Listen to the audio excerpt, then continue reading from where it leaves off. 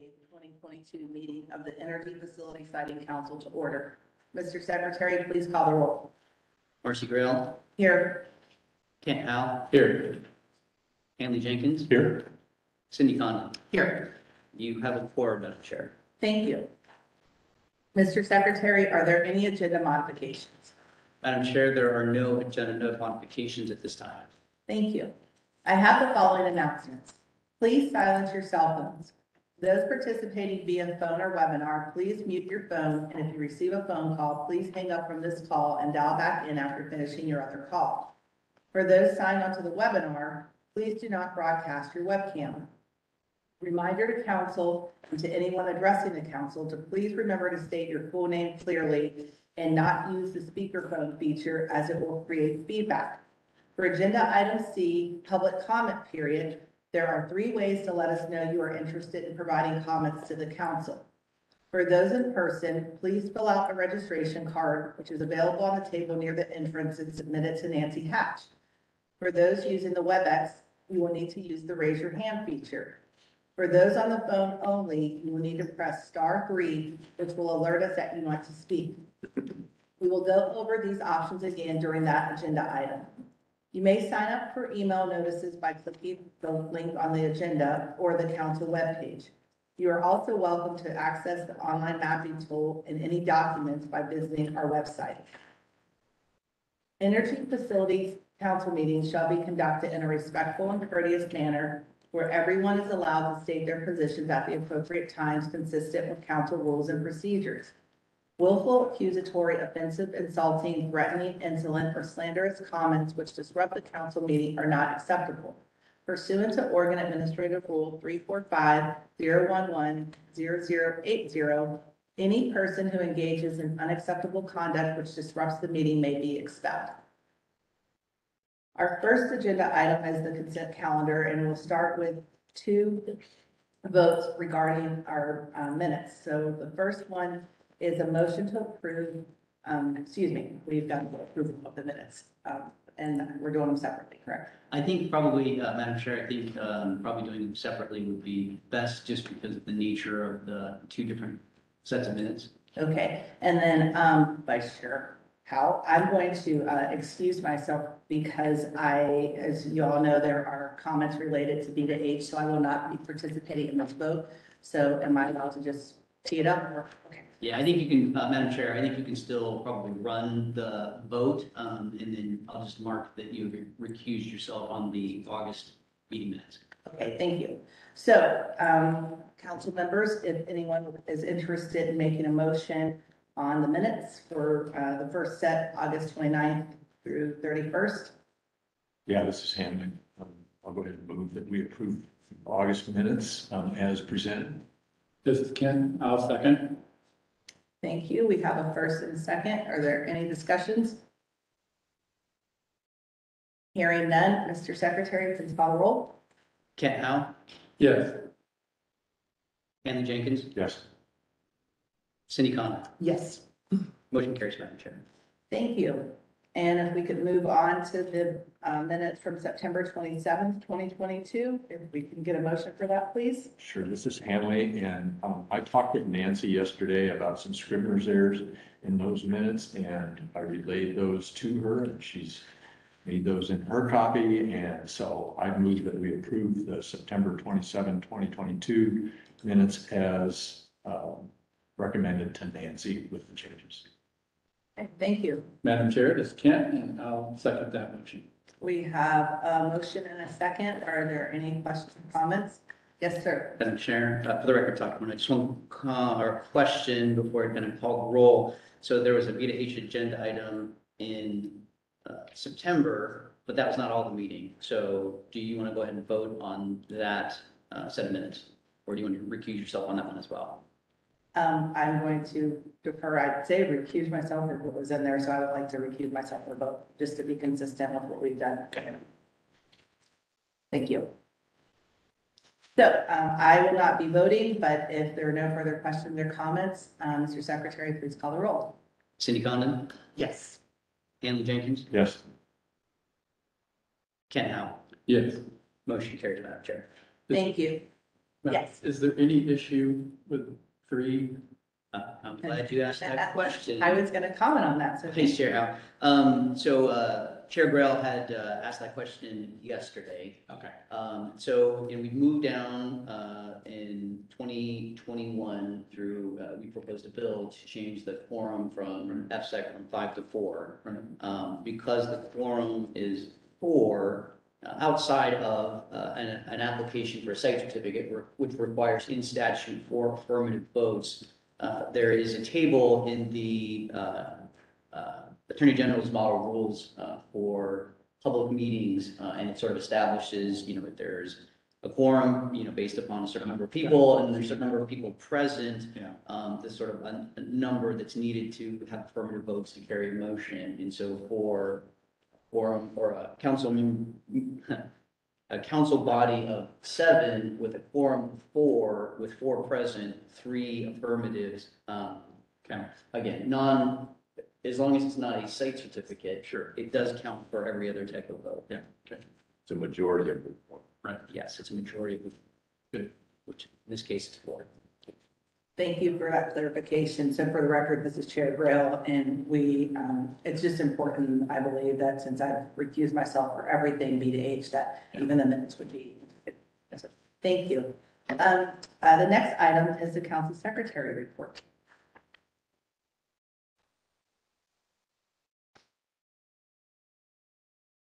Thank you, Madam Chair. For the record, Todd Cornett. First, staffing update. So as I had indicated during the last council meeting, Tom Jackman was hired to replace Christopher Clark as the Operations and Policy Analyst 3, which is effectively the rulemaking coordinator for council. Tom started on October 10th. Unfortunately, he had a prearranged vacation this week. So he started the 10th, worked 2 weeks, is on vacation this week, and then will return next week. And so we will have him available at the November council meeting, and we will have an agenda item to appoint him, propose to appoint him as the official FSEC rulemaking coordinator. So, excuse me, Madam Chair. Yeah. Ms. Hanley, did he prepare the staff reports for the proposed rules? No. Yeah, we are still transitioning. So Chris is really still taking the lead. We have a plan to transition, the rulemaking responsibilities from Chris to Tom, and it's very helpful that we still have Chris on staff to be able to finish out the projects that he's been working on and then help transition over to Tom. So thus far, no, these are entirely from Chris. Okay, thank you. And incredible. as well. That will do. I have several project updates. The first are for the 3 Shepherd's Flats facilities, Shepherd's Flat North, South, and Central. So during last month's compliance update, we had provided you an update that those facilities had all recently been repowered.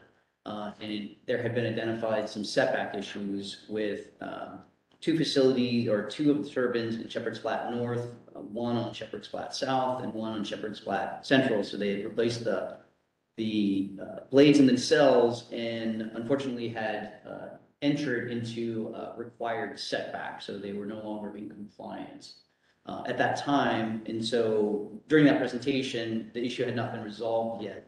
Since then, there has been a resolve. All the wind turbines, the 2 in Shepherd's Flat North, and then the other 2 for each of the facilities, ultimately they swapped out the turbine blades, or shorter turbine blades that they had on site. And so I can provide you the specific details of how much they were, entering into the setbacks, and now how much they meet the setbacks. But effectively, all 4 that had previously no longer met the setback requirements now do, because they had swapped out the blades on all of those 4 wind turbines. So as an observation, as I was driving down yesterday, I believe that's what I was looking at with Shepherd's Flat.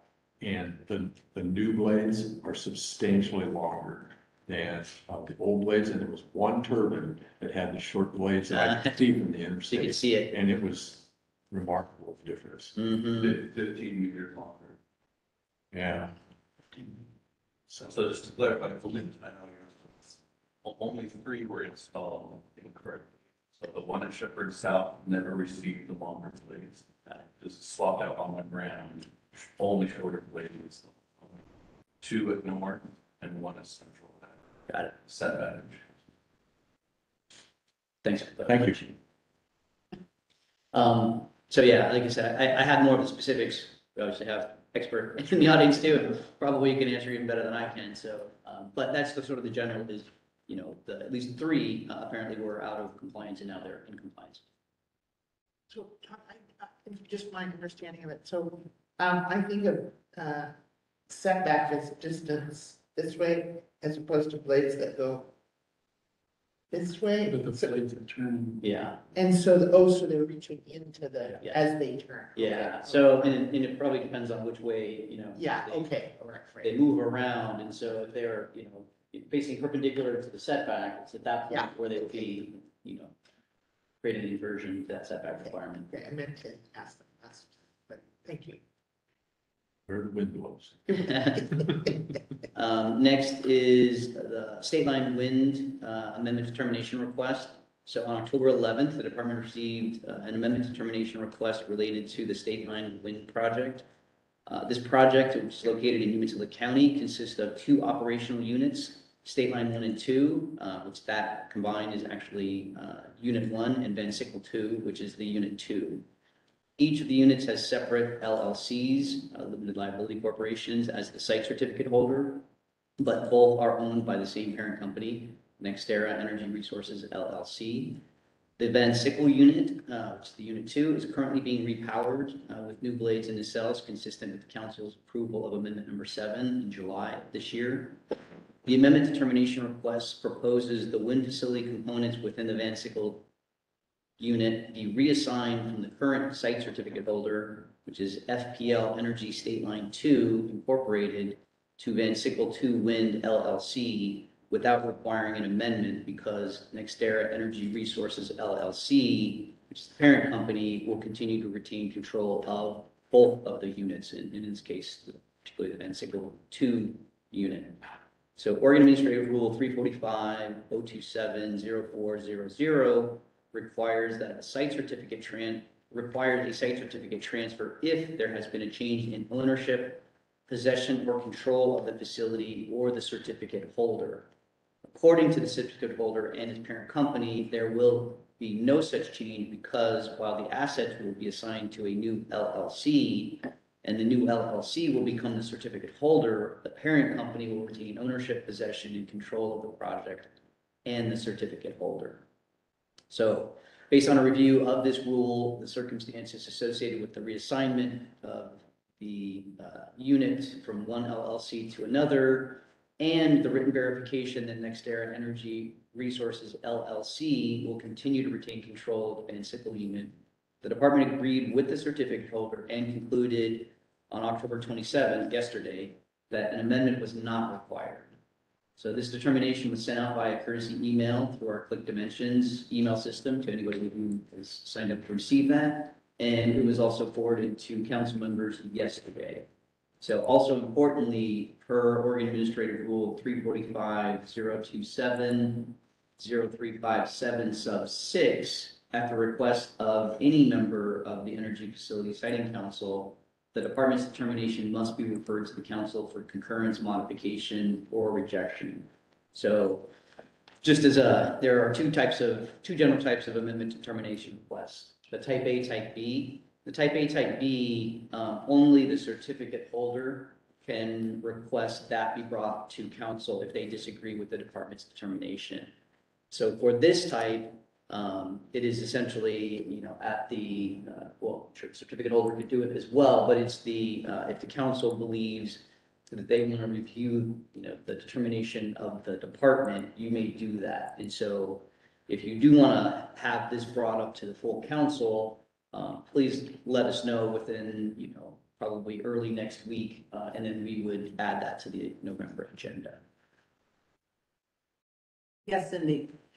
Thank you, Chair Girl, Cindy Condon.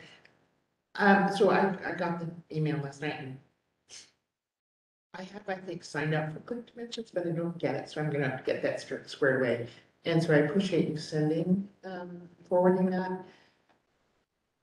I guess I would like to look a little bit more into it, or have the department look into it with respect to the, once again, we're considering the parent company as the ultimate responsibility, but I don't see that in the, does the security instrument come from the parent company or the LLC? And so I'm somewhat uneasy with that, so I guess I'd like more. Patrick, do you feel comfortable kind of responding to that question? The security instrument is going to be updated, but it will name the new LLC to whom the assets have been assigned. And I haven't seen it, but I know that that is in the works. Cindy found it again, and I guess in my mind, then it is the LLC, not the parent company, that we should be relying on for their financial capability. The financial statements for them, do we have a comfort letter for the LLC, not for the parent company? I think of them as very different entities, and I know I've mentioned that before, so I'm still not comfortable with that. For the record, Todd Hornet, so just sort of playing that out, not comfortable in, would you like us to bring this to council in November so that you can evaluate and either agree or disagree with the determination? Or would you just like a little more information before you make that determination? Probably a little bit more time to look at it. And I just didn't have time last night or some more conversation. Sure. With respect to what are the, where are the dots? Where do they connect? And right now, I just don't, I see Nexter as the parent company. That's fine. But if they're not named as site certificate holder, they're nowhere else in the mix, really. Mhm. So, And just from a practical standpoint, so the November council meeting is the 17th and 18th. And so because that is earlier in the month because of the Thanksgiving holiday, next Friday is the deadline for the first round packets. So if you wanted to have this brought up to full council, I did say November, maybe. We may be able to do that, but it also may need to go to December because of, again, we're on a shorter time frame for the next council meeting. So again, but that doesn't mean that, you shouldn't request, that evaluation, but I just wanted to correct myself. okay. Todd, for the record, this is Marcy. So is it, I think I understand what Cindy's asking, but is it even something like if you got, not to delegate Patrick, but if there were something that you could identify to answer what you're saying, it may not be needed at all. So is that what we're looking at? Is that you're gonna look and double check to make sure or to be able to answer, and maybe we're looking at a placeholder, and if more information is needed, then we'd say December so that everybody could do their full parts. Is that? Yeah, so Madam Chair, I think that's good. So I think before, we don't need to do it on the record today, but before, you leave today, I think maybe we should have a conversation and I can write down like your specific questions so that we can then look into those and see if after we respond, you're comfortable with then staff's determination, or if you're not, in which case then we will put it on either the November or the December council agenda. Does that meet your needs? Yeah, thank you. Yeah, works for me too. I think it's sensible. For the record, this is Marcy, and I can't help, I mean, we've talked about it, that these things seem to happen, and it's business, and with all going on in the world, it's likely to continue happening. So if we could at least get some parameters and understand upfront now, I'll probably save us all later. Thank you. No problem. Thank you. Next on my list is the Nolan Hills project, and specifically related to the contested case. So following council's review of the Nolan Hills Wind Power Project at its July council meeting, the department issued the proposed order, taking into account all comments that were submitted on the record of the draft proposed order. During that time frame, during the time frame to a request to participate in a contested case, the council appointed hearing officer received such a request from Umatilla County, who did not agree with the conclusion in the proposed order related to Umatilla County's 2-mile setback requirement between wind turbines and residences. Essentially, the determination was that it was not applicable substantive criteria because it was not required by the land use goals. They disagreed with that, and that's essentially what their request to participate in a contested case is about. So as you'll recall, in the applicant's application, they asserted that the setback requirement was not applicable substantive criteria. So based upon the applicant's assertion, the department evaluated that, came to the same conclusion, and agreed with them in the draft proposed order. And then during the DPO hearing, council also agreed with that on the record. Are they the only, this is Hannah, are they the only Yes, party? they're the only party. So that's the nature of the contested case. And then on October 14th, the council appointing hearing officer, Kate Triana, provided a status update email to council. I forwarded that email to council on that same day, the 14th. In summary, the email stated that she anticipates providing written updates to the council on this matter on or about the 15th of each month through the course of the contested case proceeding or on an as-needed basis. And then on September 12th, she issued the notice of petitions to request the party status, the order scheduling a pre-hearing conference and pre-hearing conference agenda. Then on October 5th, 2022, the petitioner, Umatilla County, the applicant, and the Oregon Department of Energy, all through legal counsel, participated in a telephonic pre-hearing conference regarding the petition on party status.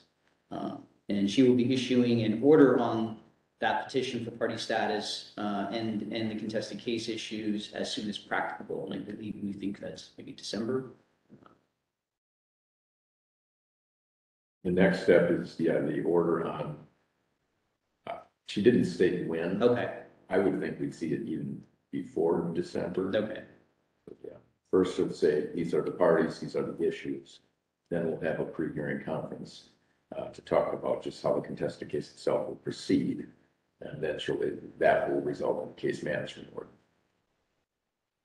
So we'll keep council up to date, or she will keep council up to date through us on the status of the contested case. See, this is handling. My recollection is that when we did the contested case on B2H, we had the limited parties we had to agree to the limited parties. So will her order come back to us for approval? Possibly. I believe that was because people were challenging, Right.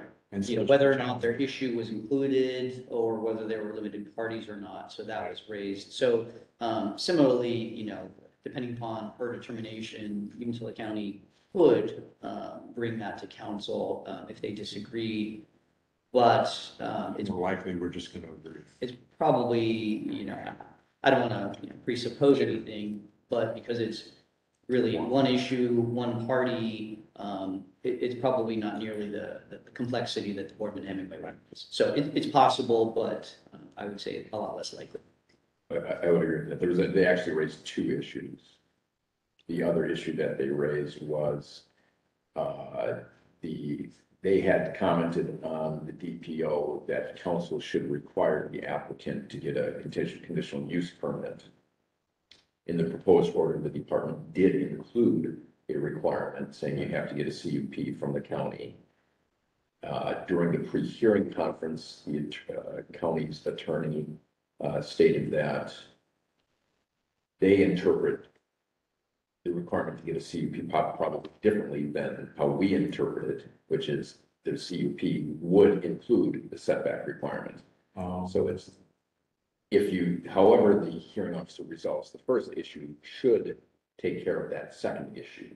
But I would just point out that, and so the hearing officer, the next step, as Todd has mentioned, will be to issue an order stating these are the parties. It'll just be, the applicant, us, and Umatilla County, and these are the issues. So if anything, you might see them taking issue with how the hearing officer frames up the issues for the contested case.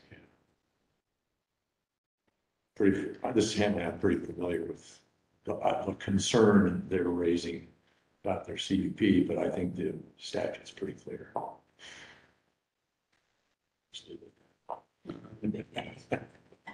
Okay, if there are no more questions on that, I will move on to the biennial energy report. The Oregon Department of Energy's biennial energy report will be issued on November 1st. So this report is developed every even-numbered year in advance of the long legislative session to inform local, state, regional, and federal energy policy development, energy planning, and energy investments. Once that's issued on the 1st, I will send out a link to council members that will be posted on our website along with the prior biennial energy reports. However, if any council members would like a paper copy, you can let me know, and I will include that also in the, when I send out the link. But if you want a paper copy, if you know now you want a paper copy, let me know and I will add you to the list. I can't say exactly when that production will occur, but we'll definitely make sure that you get a paper copy. For the record, this is Chair Drill, and I would like a paper copy. I have one, and I have dog-eared it. It's abused. It's been very helpful in my paid job to stop some of the rumors. I would also tell you that Christy and others have done a really good job of reaching out to people, and it's been extremely helpful to see. It's frustrating, I would say, but it seems like so many more people are engaged in it now. So hats off to the department for the work that is being done. I will look forward to that birthday present for myself. And City Connor, I too would like a copy, and I have found it so useful. Great, I will pass that along. I know there's a lot of effort that goes into this. We within the siting division and usually mostly me put some time into it. But really it's a pretty huge effort. And I'd say it just as you had said, it's a really great document. So, but I would pass that along to Director Benner and others who are, spend a lot more time producing this thing. And if I might add, and I know Christy knows this, but the continuous turnover of the legislature, I can't help but think that the document is even more important as we continue to have these clean energy bills going to it. So I hope that people actually do use the resource as intended before they make decisions that are going to affect us all. And last on my list are the future council meetings. So November, as I had mentioned, will be a little bit earlier than typical because of Thanksgiving. So that'll be the 17th and the 18th. We will need both days. That will be at the Oxford Suites Hotel in Hermiston. So essentially the West End Solar Project, which I think I actually failed to mention, I meant to do that. We issued 2 days ago the draft proposed order. So the public hearing on the draft proposed order will be the evening of the 17th at the Oxford Suites. So that'll be 5:30. And then the regular council meeting will be Friday. I don't believe it'll be a very long meeting. So, maybe hopefully by early afternoon, will be concluded on Friday. Then December dates in there. Let's see. December is also an earlier because of the holidays. So I believe that's the 22nd, what's the date? 15th and 16th or 22nd? 15th and 16th. Okay. I believe, yeah, it's probably the 15th and 16th. So I think at this point, we probably only need Friday, but we'll confirm that. And likely it will be here, but we have to draft the agenda and then send the draft agenda and the potential meeting location to Chair Burrell for her review and approval first. But that's what I'm anticipating. I don't believe there's any particular geographic driver of that meeting.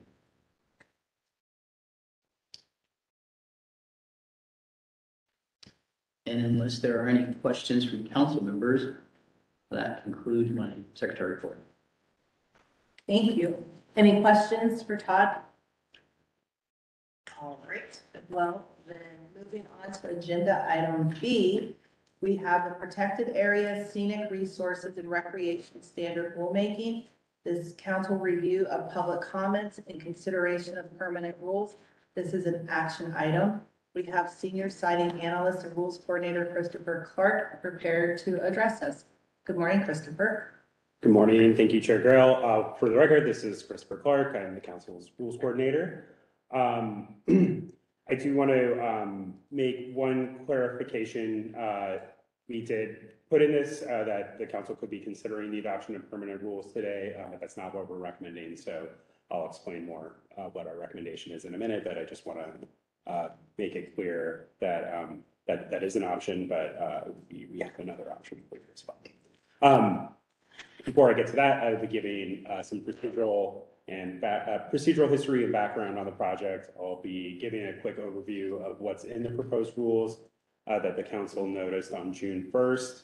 I'll be providing an overview of the public comments that we received on those proposed rules and staff's recommended responses. And then we'll be asking you to consider our request, which is to appoint a fiscal impact advisory committee and issue an amended notice of, and authorize staff to issue an amended notice of proposed rulemaking after we have that committee. So just as I just discussed, this is kind of the end of this process, but like other administrative processes, rulemaking is not always linear. If the council does not agree with our recommendation, you could consider the adoption of proposed rules after we go through all the public comments and you fully consider those and had any discussion you want. We have presented an amended notice of proposed rulemaking with changes based on the comments that we previously received as part of your staff report. So if you wanted to go the other way, we would just utilize that set of rules. But again, that is not our recommendation today. And I will go through this in more detail as we go first. Okay, so for background, the council must adopt standards for the siting of energy facilities, including standards that address areas designated for protection by the state or federal government. That includes things like monuments, wilderness areas, wildlife refuges, scenic waterways, and similar areas. The council must also adopt standards for impacts of the facility on recreation, scenic, and aesthetic values. Those are both provided for in ORS 469501. The council has adopted 3 standards to address these things: the protected area standard, scenic resources standard, and the recreation standard. The protected areas and scenic resources standards were last updated in 2007. The recreation standard was last updated in 2002. We started, I think, almost 2 years ago now, a project to address issues related to those 3 standards. The objectives that we started with were to ensure that the standards clearly identify the resources and values those standards are intended to protect, to ensure that the standards are consistent with the siting policy in 469310, and to improve efficiency and effectiveness of the council's review processes and procedures by resolving ambiguity, lack of clarity, and inconsistency in the rules. We are going on. So we did start this in, October 2020. So I guess this has been going on for almost exactly 2 years. We went through several rounds of getting informal feedback. We had some rulemaking workshops throughout the summer and fall of 2021. We came to you with our preliminary analysis and recommendations in February of this year. Went back for another round of informal advice, and then brought our final draft of proposed rules to you in May. The council approved those proposed rules, and we issued our notice of proposed rulemaking on June 1st.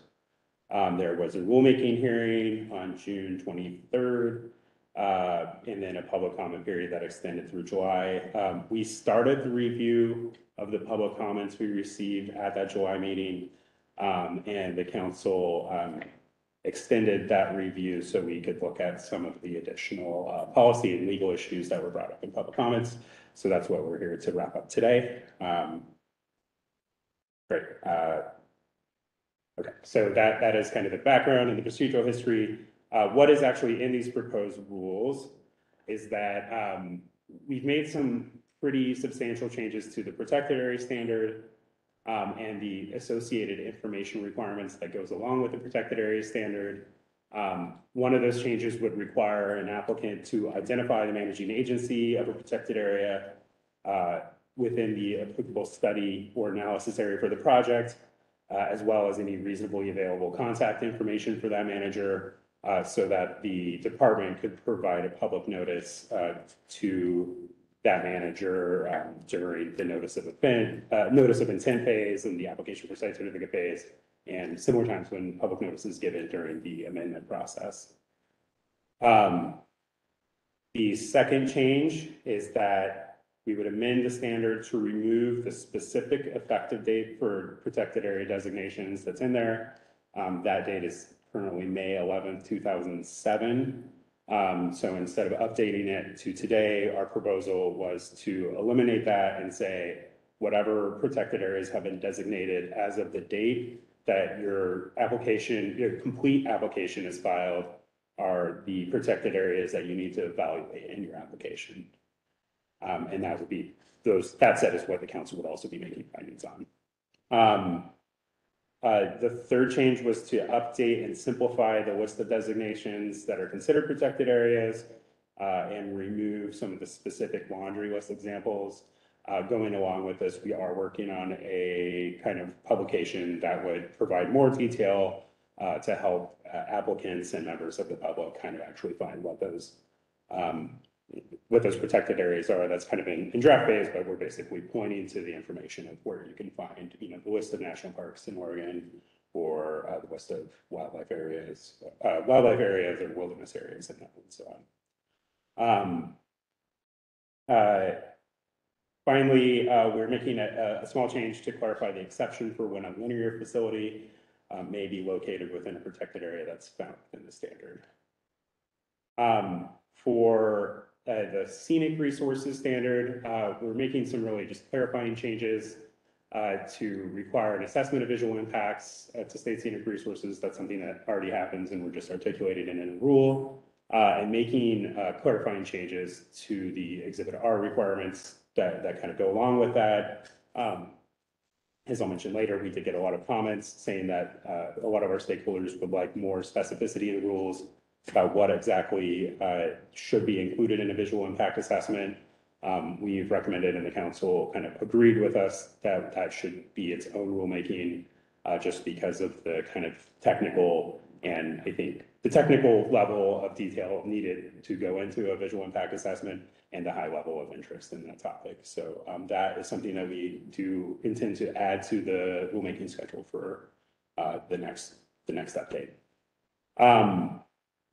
For scenic resources and recreation, we're also making what we believe is an editorial change to just remove the reference to analysis areas.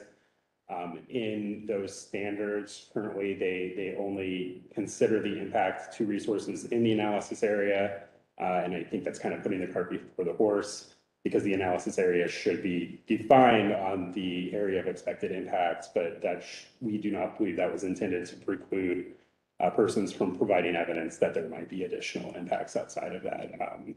So we can discuss that more if you want, but that was that change. And then we have just a few organizational changes, including moving the definition of protected areas from the standard itself to the definitions rule in Division 1.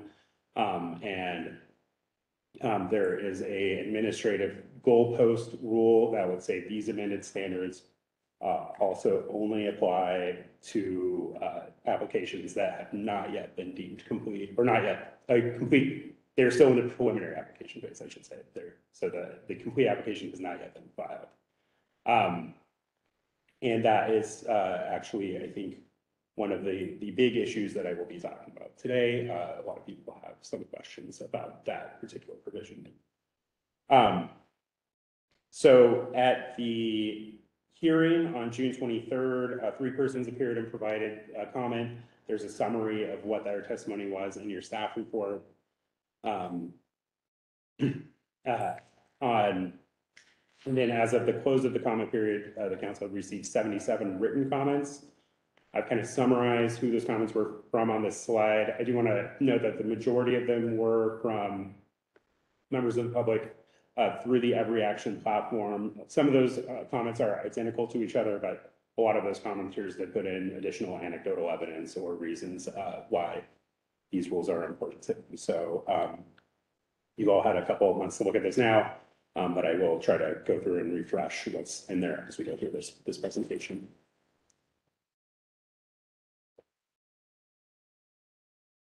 Okay, and for people listening in on the webinar, I did just want to point out that all of the comments that we've received, including a comment about our recommendation that we received last night, have been added to the citing docket, so they are available online. Okay, so as I mentioned at the July meeting, the council did go through a number of issues. Those are up on the screen. There was a recommendation that the council delay rulemaking. There was a recommendation that the council add additional applicability language to the definitions rule and the information requirements rules. There was a recommendation that the council add private lands under conservation easement to the list of protected areas. A recommendation to add the Columbia River Gorge Commission to the list of reviewing agencies. And a recommendation to delete the provision, I think related to pipelines well, it's one of the provisions implementing, I think something similar to the balancing standard in the protected area standard. The council did not make any changes in response to these comments. I'm not planning on going over them again today, but if you do want to discuss any of them, I'm happy to do that. Okay, and if not, I will just go ahead and move into the remaining comments. Okay, so the first comment I want to talk about was a comment, and we received this comment in writing, and then we also received similar comments at the hearing from a different stakeholder. The commenters raised objections to the fiscal impact statement that's included in the June 1 notice of proposed rulemaking. Particularly, they objected to the way we characterize the cost of compliance for small businesses. For a little background, the Administrative Procedures Act does require a fiscal impact statement that includes a statement of cost of compliance effect on small businesses. There's some sub-criteria that need to be included, including an estimate of the number of small businesses subject to the proposed rules, a description of record keeping and administrative costs that would be required for compliance, and identification of equipment, supplies, labor, and administration required for compliance with the rules. So our statement just said no small businesses were expected to be subject to the proposed rules. That is partially because small businesses are defined as a corporation, partnership, sole proprietorship, or other legal entity formed for the purpose of making a profit, which is independently owned and operated from all other businesses, and which has 50 or fewer employees. We are aware of a few entities that have applied for site certificates that do have 50 or fewer employees, but we are not aware of any site certificate holder or other entity that intends to apply for a site certificate that is independently owned and operated from all other businesses. And partly that has to do with the issue of most of the time when we get an application, it's for a project-specific LLC that was formed specifically for that project, and it's almost always a subsidiary of another company. The exception is, I think, when the certificate holder is a utility or another power corporation, and those generally have more than 50 employees. So we do believe that the fiscal impact statement is accurate, but we agree with the commenters that it could be more clearly articulated. We have provided a revised statement of cost of compliance to small businesses in the amended notice that we've attached to the staff report. But in order to respond to an objection to a fiscal impact statement, the APA requires an agency to appoint what is called a fiscal impact advisory committee. That would be a group of stakeholders that represents the interests and communities likely to be affected by the proposed rules. That would discuss the potential fiscal and economic impacts of the rules, and particularly in this case, their effect on small businesses. We think that it would be prudent and responsive to the stakeholders to go ahead and have that committee. And then after the committee, we're asking council authorize us to either issue the amended notice as we propose it to you, or if we find that additional changes to the fiscal impact statement are needed after the committee, we're asking your authorization to make those changes and then issue the notice before we come back to you. I'll go over the details of what the timeline and who we would invite to be on the committee are kind of towards the end of this presentation. But if you have any questions about it now, I'd be happy to respond to those. Madam Chair, so also in the staff report, you note that the two commenters did not raise their objections in the manner required by the statutes. Can you talk a little bit about that? Yes, the statute requires that a objection to a fiscal impact statement be provided within 14 days after issuance of the notice of proposed rulemaking. It requires the notice to be provided in writing, to be specific about the basis for the objections, and that it be sent to the address where comments are normally received. The day before we issued our notice, we received a question from one stakeholder about, our presentation on the notice of proposed rulemaking, asking why we thought no small businesses would be affected, and we kind of had a correspondence there, but we did not understand that to be a formal objection. One, it was sent in before the notice was even issued. Two, it was sent to me as a question. It wasn't sent to the rules coordinator. So there was quite a bit of ambiguity there. Again, it was a question. It wasn't necessarily an objection. The other comment that we received in writing was received on the last day of the public comment period, which was after the 14-day period for objections had expired. So that's the reason why we also the objection needs to be filed by either 15 or more persons or an association representing 50 persons. The first kind of informal questions or objections that we got were from an association with more than 50 members. The second one was just from a single entity. So with as they have stated, less than 15 employees. So that is the issue there. I mean, the council could decide that it's not necessary to respond to this, but we again would recommend that just out of both, I think, consideration of the concerns raised and the ability to reduce the possibility of procedural challenge that the safest best would be to go forward with an amended notice. So, Madam Chair, this is Hannah, and this question, I guess, is for Patrick. So, if we were to deny the department's request for the fiscal evaluation, and one of the two commenters wanted to appeal that decision, what would be the process? They would appeal, and any rulemaking that the department does, it's automatically appealable to the Supreme Court. So their challenge would be that, as Chris has described, that the department's rulemaking in this instance did not meet the requirements for the fiscal impact statement. And the response could be, as Chris has pointed out, that they were too late. Yeah. Substantively. Yeah, they didn't meet the statute. So that could be our response. But as Chris has also pointed out, they've raised concerns. There's still, it's not procedurally airtight. Our position, although it seems like we've had a pretty good position. I think Chris, I know you're going to also be getting into still other comments that were made, which is another reason why we would revisit this rule package. So as long as you're revisiting the rule package to address the other comments, then could also consider revisiting the fiscal impact statement. This is Marcy.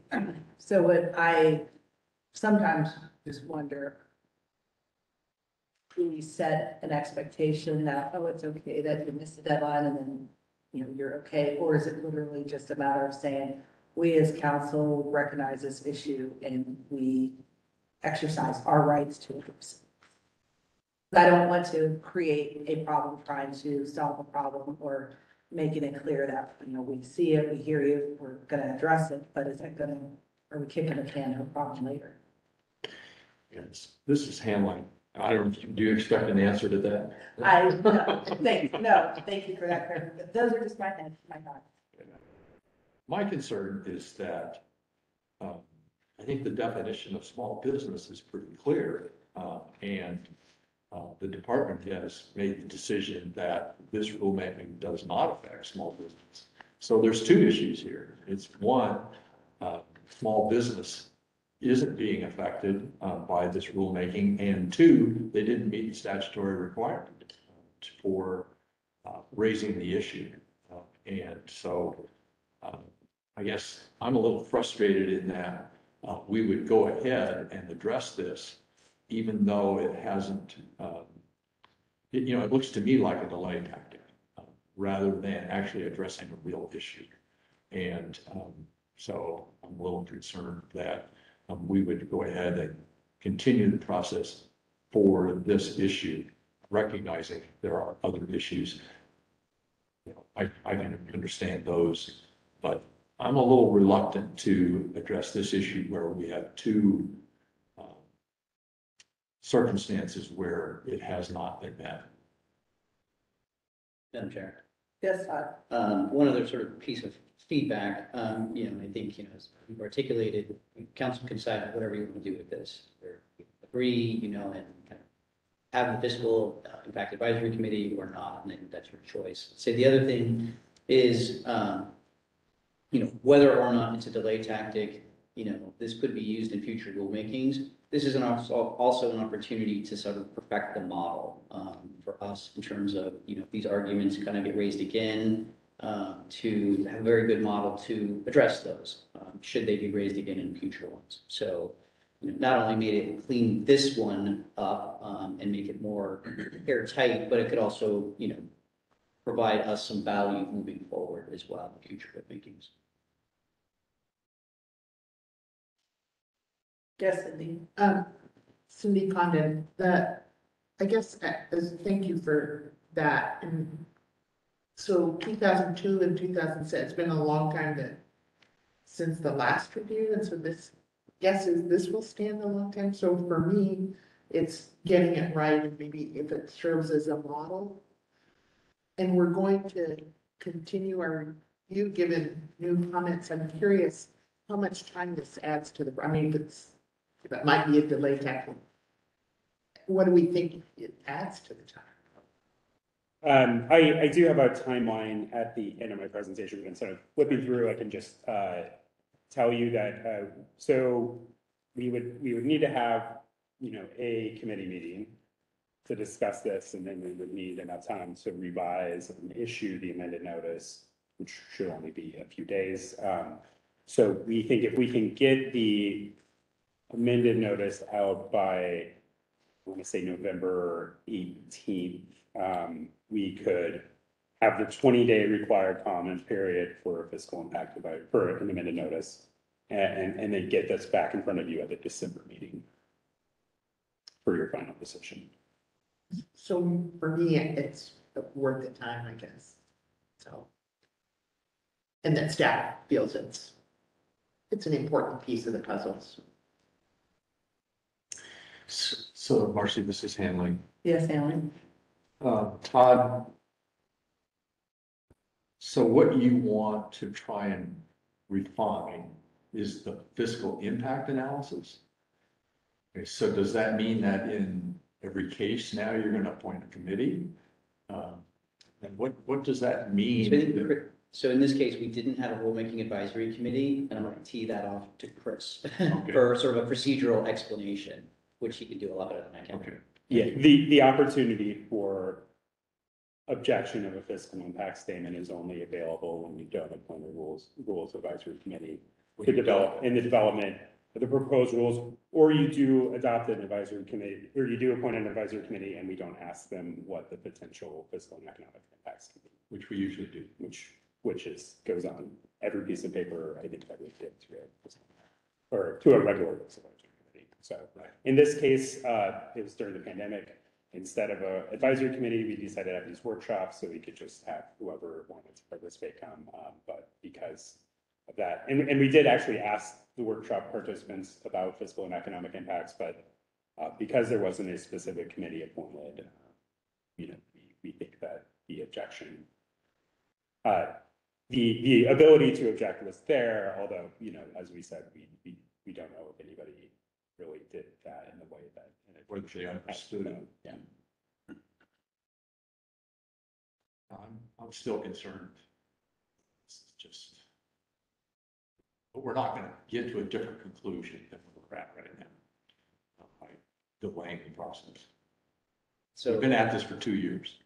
So if I could, I think maybe putting a pin in this question and coming back to it, because there's another one as well, which also may, again, you can agree with or not, but may provide you a little more comfort in extending out through December, a final decision of these rules. Just to kind of talk about that. And if we do that, then again, these are not necessarily have to be a package deal, but there would be no time lost for doing this if we did the other one. Yeah, I'm still concerned that, we're addressing an issue that's not an issue. If I may, it's my understanding at least that during the process up until now, this particular issue hasn't been really fully vetted. Is that fair, Chris? And the position that they're taking is that it will impact small businesses. It's been the department's conclusion for the reasons Chris explained that it will not. And they're saying, the department, you got it wrong. And this would give them an opportunity to explain why our conclusion is wrong to an extent that I think maybe they haven't really articulated so far in this process. Is that fair?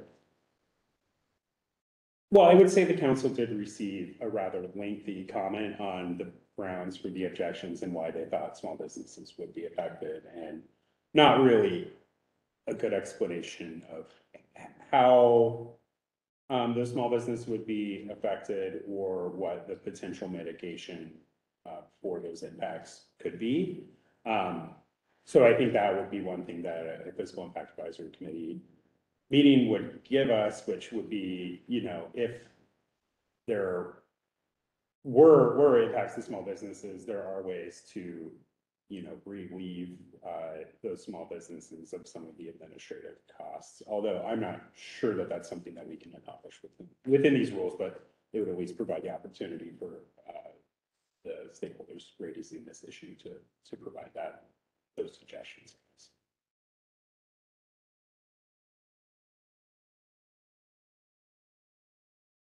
Yeah, so I'd say let's go on with the other issues. Circle back. Yeah, and just to echo what Secretary Cornett said earlier, my job here is to provide you with your options and a recommendation and the reasons for my recommendation. So this is your decision. Okay, the second really big issue, and this is one that came up in, I think, almost every comment that we received. Well, not almost every comment, but the vast majority of comments. And you can see these exhibit numbers that I've listed on all these things are tied to the index in your attachment 2 to your staff report, which includes all the comments.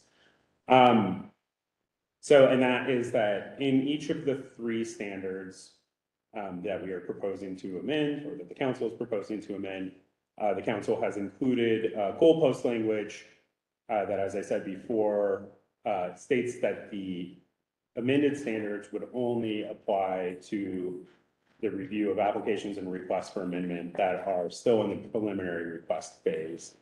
It would not apply to review of complete applications that the council's already received. So as an example, the West End Solar Project. That complete application was filed in September. The council just issued, or the department just issued the DPO. If you were to adopt these rules today, they would not apply to the review of that project or your final decision.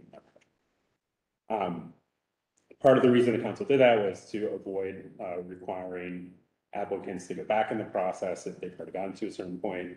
And also, I think just based on the principle of kind of avoiding unfair surprise of last minute changes. So the issue, there's really two kind of sub issues contained in the commenters' objections.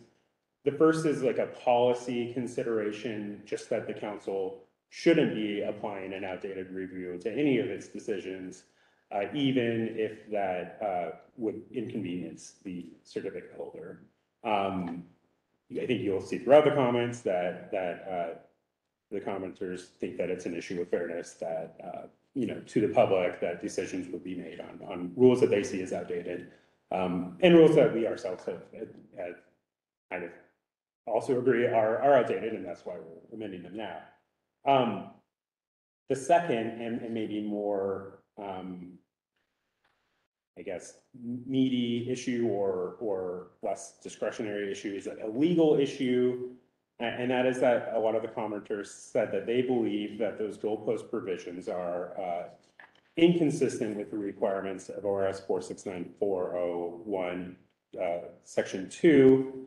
And that section of statute requires that any certificate holder require the council and the certificate holder to abide by local ordinances and state law and rules of the council in effect on the date of the site certificate or amended site certificate is executed. And I think, so as I understand it, and I will definitely defer to your legal counsel if you have legal questions about this, but my understanding is that that statute is really required or really intended to make it so if a new like environmental protection law or a new public health and safety law is passed between the time that the council or the department issues the project order and the council makes its final decision, and the council does not take the opportunity, or the council or department does not take the opportunity to amend the project order to bring that new law into the process and evaluate it. It still requires the certificate holder and the council to abide by that law at the end of the process. So once the decision's made, the site certificate's executed, you can't just ignore something that happened in the meantime. There is a carve out for local ordinances. Those local land use regulations are controlled by ORS 469504, and there is a goalpost in the statute that basically says once the preliminary application is filed, no new local ordinances, and that was, I think, maybe I won't kind of guess what the intent there was, but that is a separate issue. So I think there is some ambiguity in what that statute means for the council standards. Those standards aren't something with an ongoing compliance requirement. Those are something that apply to you and your decisions. There is an implication that if the council changes its rules while a process is ongoing, that the council does need to apply those updated rules to your decision at the end of the process. But that doesn't mean that you can't, within those rules, state how they will apply. So we think that this goalpost language, where you say the standard for complete applications on or after this date is the standard that was in effect when they started, basically. The commenters disagree with that approach, but that's kind of where the thick of this is, I guess. This is the weeds that this issues, and I will say it is, it is a difficult thing. It is an issue of statutory interpretation. I'm not sure I have a great answer on this.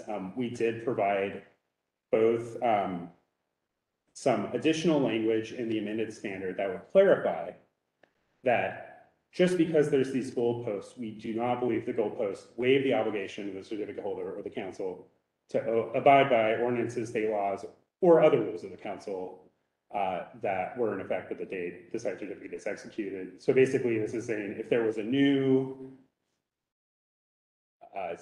trying to think of some protected area that's designated through law. And I will say this gets confusing because there's a goalpost issue with the designations themselves that I'll talk about next. But so if there was a new So just as a clarification, so probably the easiest way to think about this particular point here could apply to any rulemakings. yeah, So the next one he's going to talk about is specific to protected areas. So Yeah. if that helps to kind of distinguish them, this would be kind of going back to my comment before, we're looking for a same kind of model.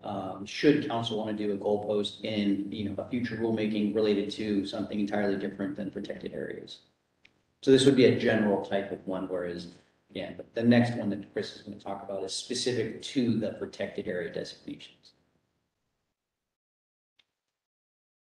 yeah. So to avoid moderating others, further, I'll kind of stop there. I will say, so we've recommended this additional language that basically clarifies, this doesn't mean that, that 469-401-2 does not apply. It still applies. And this is how. The alternative would be you could just duplicate the entire existing standards in the rule under this goalpost section so that it's extremely clear what standard you will be applying to those pending applications. We've included that alternative text in the amended notice too. We'll obviously only be going forward one of them, but that is a decision we'd look to you to make. So Marcy, this is Henry. Go ahead, Henry. Coming from a land use planning background, I strongly believe in a complete application being the demarcation for application. Complete application is, and I think that's fair to everyone. And so I strongly support the goalpost designation for a complete application. And I guess I'll leave it up to Patrick to tell us, to talk a little bit about the alternatives and why it might be necessary to list protected areas. Are you ready to move on to protected areas or? Sure, yeah, if you were done with this issue, we can move on to the similar issue related to protected areas. So for the record, Todd, on that, and Chris, you can correct me if I'm wrong. I don't think you have to make the choice of option 1 or option 2 today. That still would be potentially at the December, if it comes back to December for a final decision. Well, if the council agrees with our recommendation to go out with this amended notice, you will have another opportunity to revise the proposed rules before they become permanent. Because there'll be more comments. Yeah, because there'll be another comment period, and that comment period will be open to everything, including this issue. We have received so many comments on this that I am hoping there are not new issues, but this wouldn't be your final decision, but as far as what we put in the notice, you do have to make a decision about which way you think is, I would say, which way you think is the best way to go. And then if you decide you want to go the other way later, you still can, but we do need to put one or the other in the notice. So we could not include both options, even if there was a preferred option that's articulated today? I would have to do some research on whether or not they actually allow you to do that. I'm assuming the Secretary of State would reject Okay, that. Because You're that- supposed to put your proposal forward. because that would be an actual filing of notice of proposed rules, and so it actually has to be a a rule set that theoretically could be adopted as such. That is- So that it wouldn't include options at that point. Okay, so I'll then correct myself. Sounds like you do have to figure out which one you like better. Cindy? Cindy Condon, so Tammy, I just want to make sure I understand what you're, sure, are you saying you're supportive of option 2? Or do you not like what's in option 1? No, I like option 1 because I think it's simpler and clear. Option 2 repeats the list and gets confusing. It was confusing to me the first time I read it. Yeah, okay. But I'm willing to understand what is the best as far as legally goes. And I'd like to hear from Patrick as to why option 2 might be more legally sound for the rulemaking, if that is the case. But I prefer option 1. And just a follow-up question to you. So, this, what is added here is intended to kind of, speak to the statute. And I was wondering, that statute isn't mentioned, and is there a reason for, in this option, if it's intended to draw attention, it's not, the intention is that this statute still applies, but no reference to the statute. I'm just, Councilmember Condon, I think it was just an editorial decision. We could add that reference if you wanted. I'm familiar with the process and the writing, so learning every day. Thank you. And council members, I guess one further just clarifying thing is that as soon as a decision is reached on whatever pending applications are out there, these sections would no longer be operable. They go in effect. So the council could, whichever way you go, the next time we touch these rules, this section will be deleted. Of course, if we're making other substantive amendments, you may want to do another goalpost rule at that time, but just to know that, these kind of have a short shelf life. Jennifer, Yes, Ken?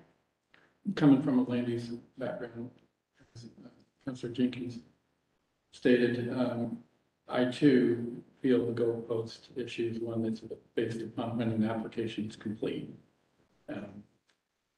And in that past background that I've had, if the federal laws identify a new endangered species or something like that, the developer has to comply with those federal, but that's not our jurisdiction. They gotta comply with them. Now, when it comes to this language here, where it says abide by local ordinance and state and other rules, that may change since the application was complete.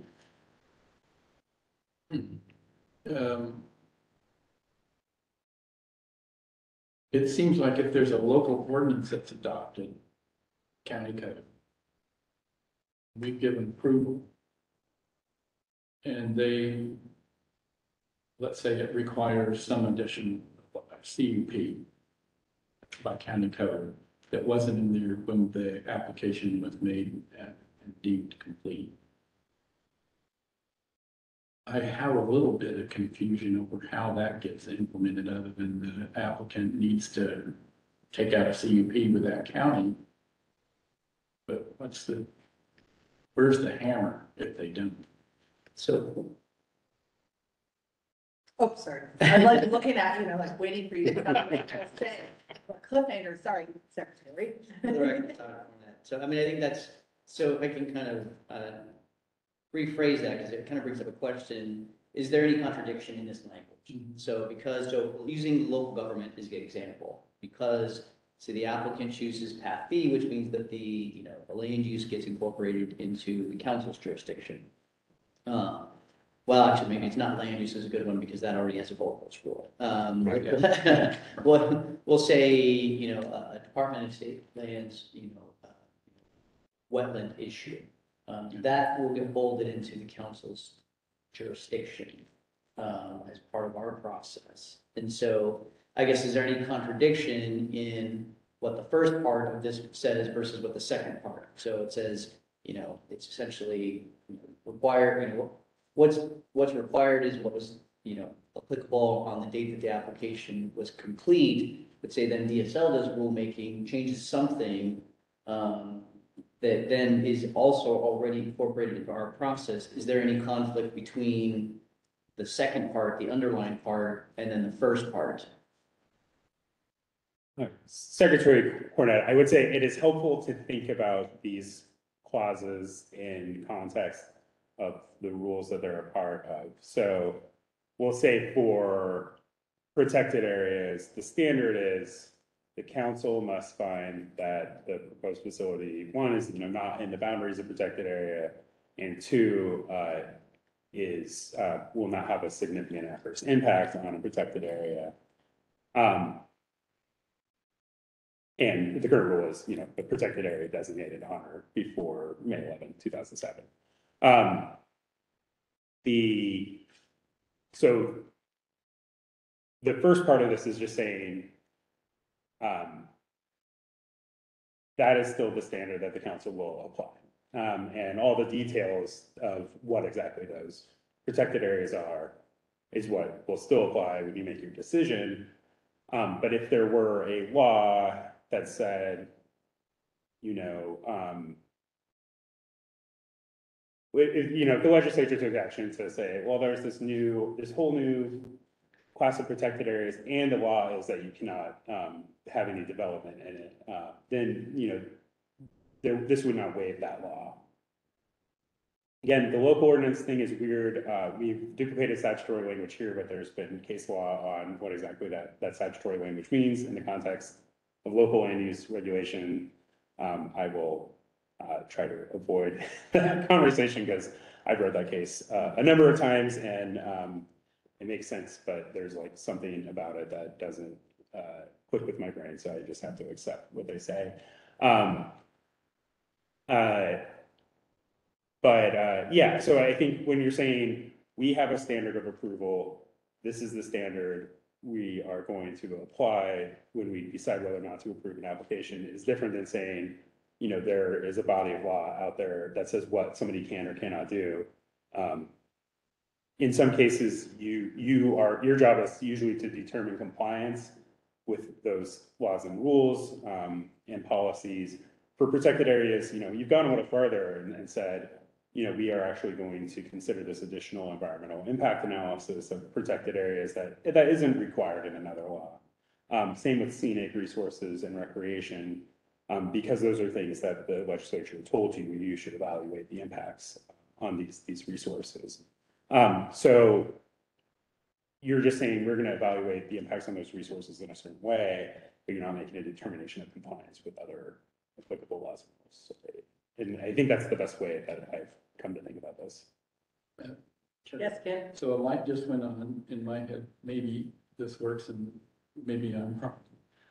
Let me just hear me out for a second. So let's say, so mention the Rolling Hills as an example, or is it better to be general? So I'll be general. I would say, it would be fine as long as you don't talk about the elements that are in the contested case.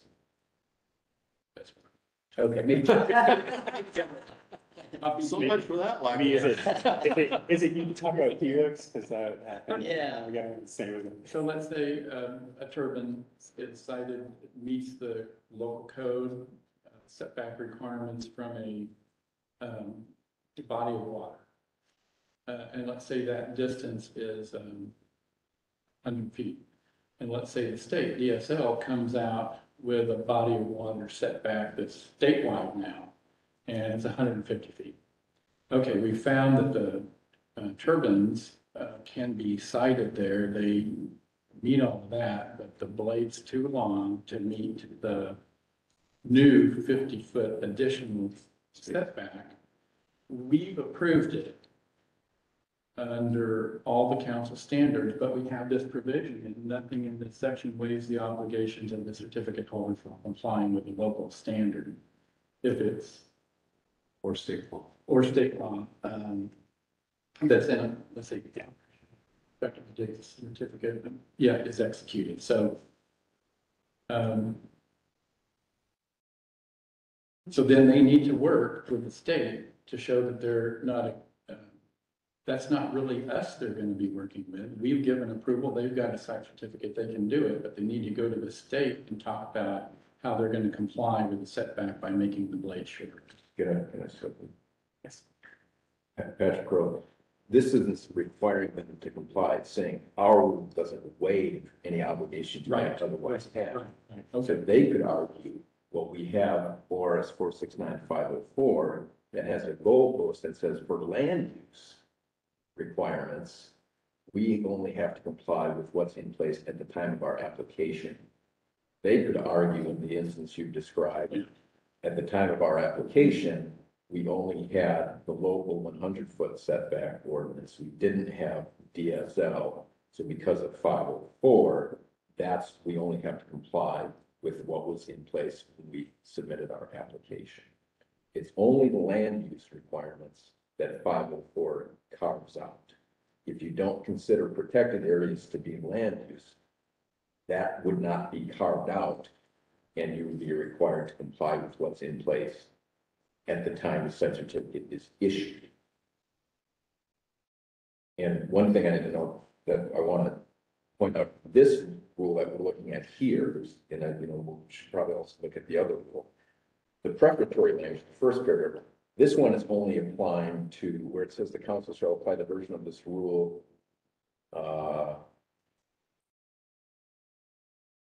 before the effective date, right? So this is the one, Chris, that's intended to apply to applications that have already been submitted but have not yet been approved. Is that right?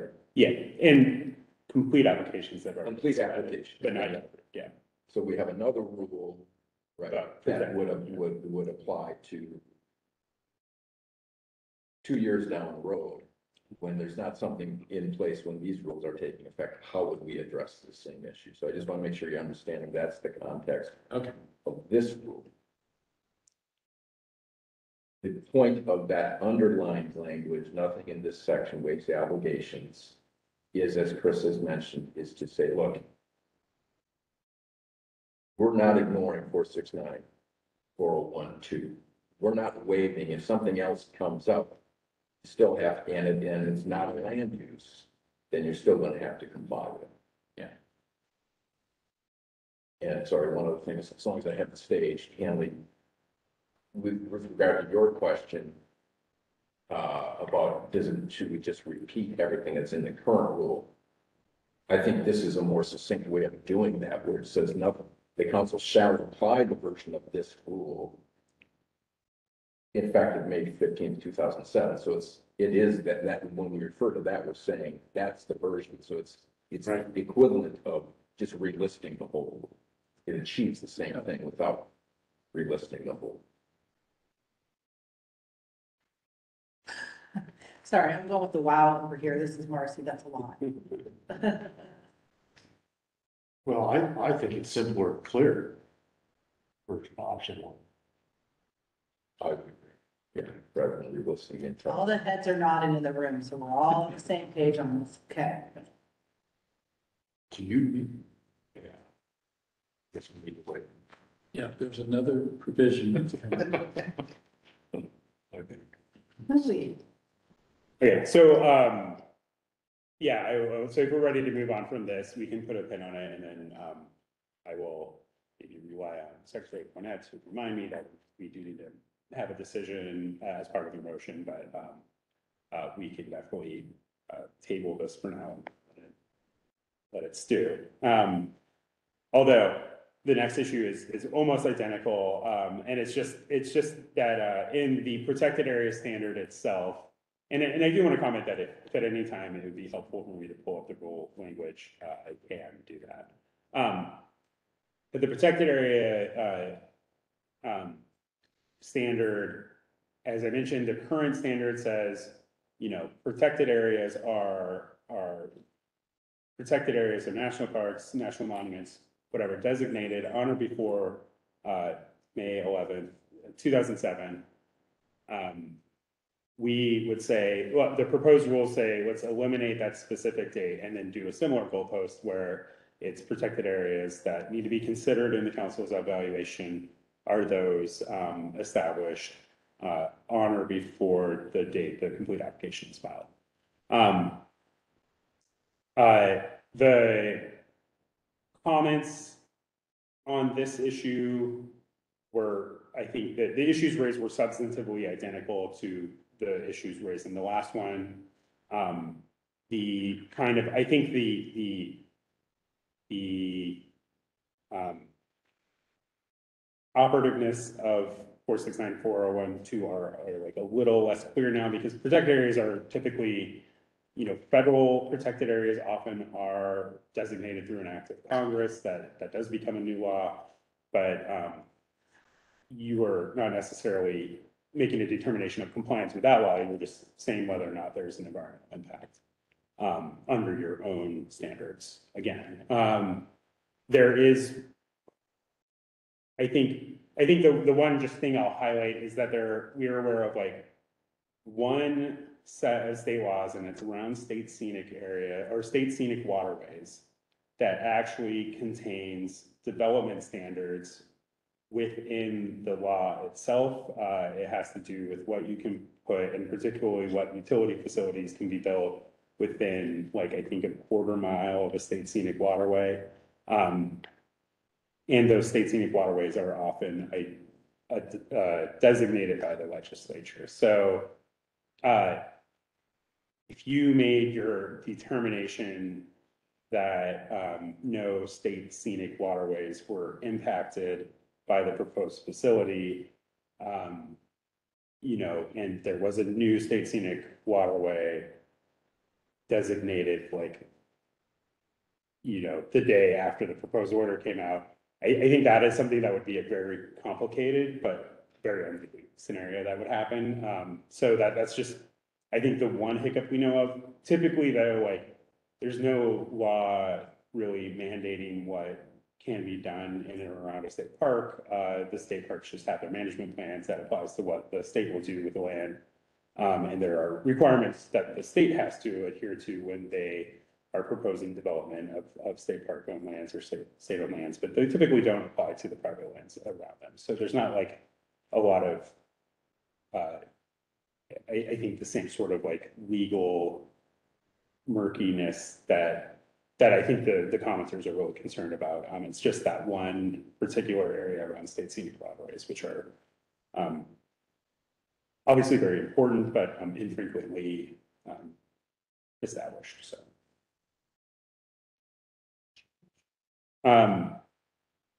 So I think we've kind of,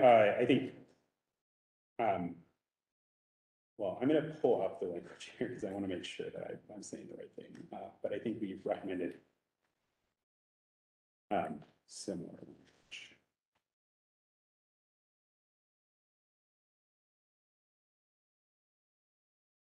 Yeah, exactly. So, oh no, but we did not add the additional nothing waives the obligation language here. Thank you. Sorry.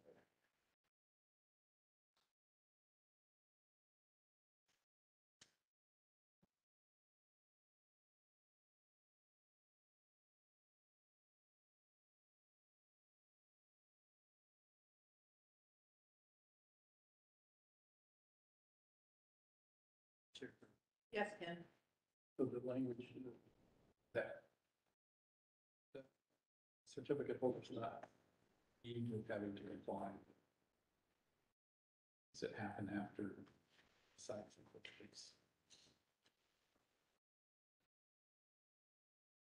Is that then a compliance requirement that is part of FSAC? So it's the burden's on them to comply. Just like they would with the feds. Yeah, I was If gonna the say- state agency or local agency, they do. Okay. For the record, talk about it. I think that, your first one, sort of like Endangered Species Act, Yeah. is a good example. Yeah. Because, they still have to meet it at the federal level. Yeah. So we don't have any authority to say you don't have to meet these sort of federal requirements. We're just not implementing them because they're not part of our requirements. And so, yeah, that's where I think the distinction. So they're not all probably as clean as that, but that's probably a good way to think about it. Okay. Yeah, and a good way to think about this too is that, the council's decision of compliance with a particular state rule or local ordinance it's binding upon the state.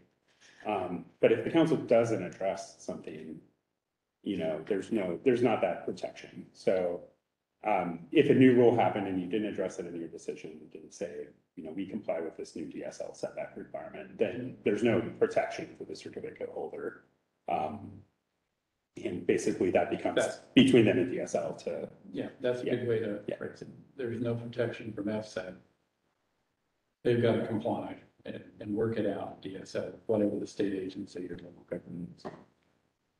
Yeah, I think, again, for the record, talking about that, I think just from a practical standpoint, once you get to, contested case and in that final order stage, it's not that things couldn't get dealt with, it just gets really complicated about how do you handle then some new standard requirement criterion at that late stage in the process.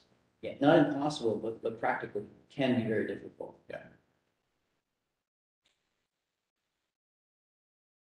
Well, and this is, and one of the things that in land use is we're trying to provide certainty. And this is an area where in the possibilities that something comes up after all the certainty's been given, they've still got to deal. That seems like.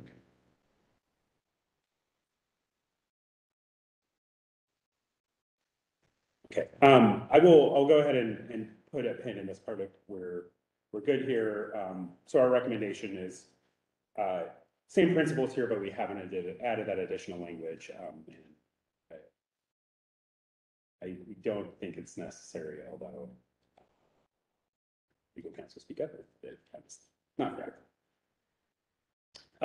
Okay, the next comment was that we had a commenter recommend that information related to environmental justice considerations should be added to the information requirements for NOIs and applications.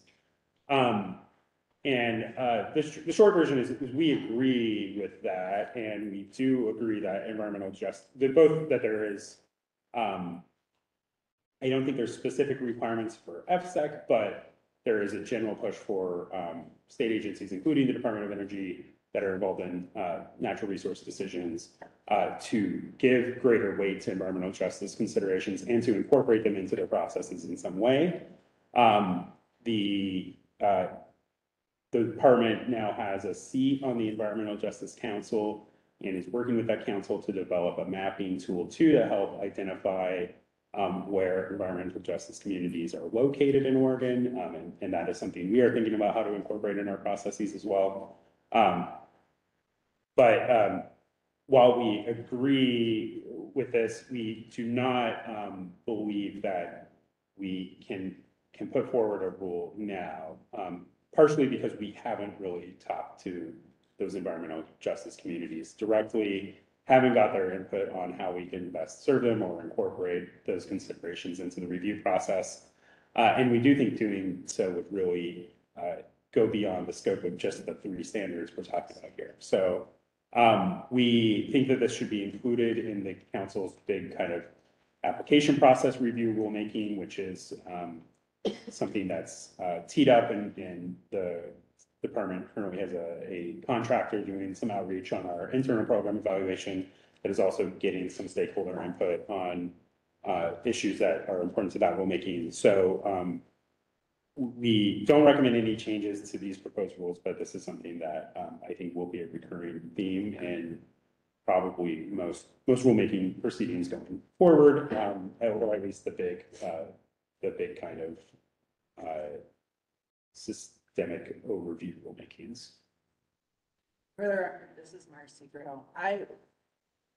It's a huge topic. It's going to continue, and I would definitely say until after the 2023 legislature meets, because it's coming from all spaces. I've seen numerous legislative concepts flying around, and I think we would be remiss to even attempt to get ahead of that right now. Additionally, I'm curious to see what things continue coming from the PUC as, for example, the Citizens Utility Board just had their annual policy conference, and it was completely done by community-driven action. So I would 100% say I'd be in favor of not even remotely attending this. Wait till legislative direction. I mean, I realize we can't always wait because we never know how that's going to go, but there's a lot out there right now. I definitely don't think we should do it.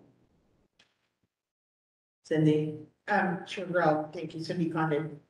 I was struck by this, and I want to make sure my understanding, I think you just said it, is correct. I was, not surprised by the comment, but if we would consider that here, it would be under the protected, just this very limited and a broader, and I was thinking, well, that would affect everything.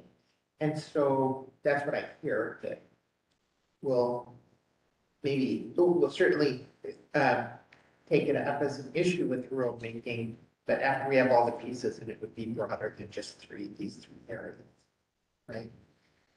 Councilmember Condon, that is correct. That is what we're. Thank you. Okay, any other questions from the council on this issue? Okay. Okay, another comment was that there should be more accountability and transparency in the establishment of analysis areas. Or conversely, that the use of analysis areas in the rules should be eliminated.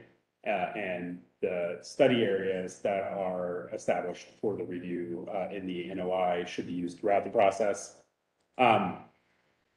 We agree that there could be some more clarity and consistency in the establishment of analysis areas. In a lot of cases, those do just convert over. So when we have a study area that's say 20 miles from a protected area, that is just what we use for the analysis area as well. There are different ways of going about setting those. I think the kind of section 106 process for cultural resources and archaeological resources has, their methodology. I know we've seen some like estimated distances for like sage-grouse habitat that the ODFW has incorporated into their habitat impacts quantification tool. So there are kind of methods that you can use to estimate what the analysis area should be. Again, this is an issue that we think is broader than just these three standards, and probably exceeds the scope of this rulemaking. But I think looking at how and why analysis areas are established is something that we could consider in the application process for review rulemaking. Yes, Todd? The record talked on it, and just that, this goes beyond this particular rulemaking, but the way that the system is currently designed is, the notice of intent stage, you have these predefined study areas, so that they have to go out a certain distance for a certain resource, and those are just pre-established, kind of based upon some safe harbor, justification of when those rules were established. The analysis areas can increase or decrease, or increase or decrease in certain, sort of areas, so it doesn't all have to be uniform. But the idea there is that you have more specific information through the notice of intent process, based upon those study areas, based upon the comments that are submitted by the public, by the different reviewing agencies, to help then determine what those analysis areas should be for that particular facility based upon those resources. So it's meant to be flexible. Now, historically, as Chris said, it's been sort of study area converted over to analysis area, but we do really try to reach out, particularly with the reviewing agencies, to say, here's what the sort of base analysis area would be if it's converted over from the study area. Is that right? Should it be increased? Should it be decreased? And again, it's not even just a, sort of a uniform sort of distance. If you have an urban area on one side and a rural area on the other side, those can be different distances. So the whole concept is it gets perfected based upon the specific circumstances of that application and those particular resources. So again, that's just the sort of the methodology that's designed into the rules right now. Yeah, I think it's this is handling, it provides direction to the applicant to, for the very specific application request that's being presented. So I would be opposed to eliminating analysis areas. The heads are all shaking yes, Christopher. All right, thank you, council members, and thank you, Chair Graham. Commenters recommended the removal of legal citations from the revised definition of protected areas. So actually, in response to their early comments, we kind of went through the definition, and people were like, well, how do we know, what a wilderness area is? And so we said, well, it's a wilderness area as provided in this federal law. And we went through that exercise and added legal citations where we could to as many of the different designations that we could. So some of the commenters said this is really unnecessary, and if the law changes or if they're renumbered, you're going to have to update the rule again. You could be being overly specific, which can cause its own set of problems. We kind of looked at this. The commenters also did point out a few errors of citations, and we have corrected those.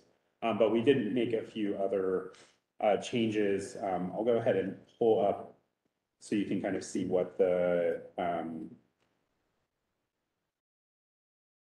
scope of those changes are.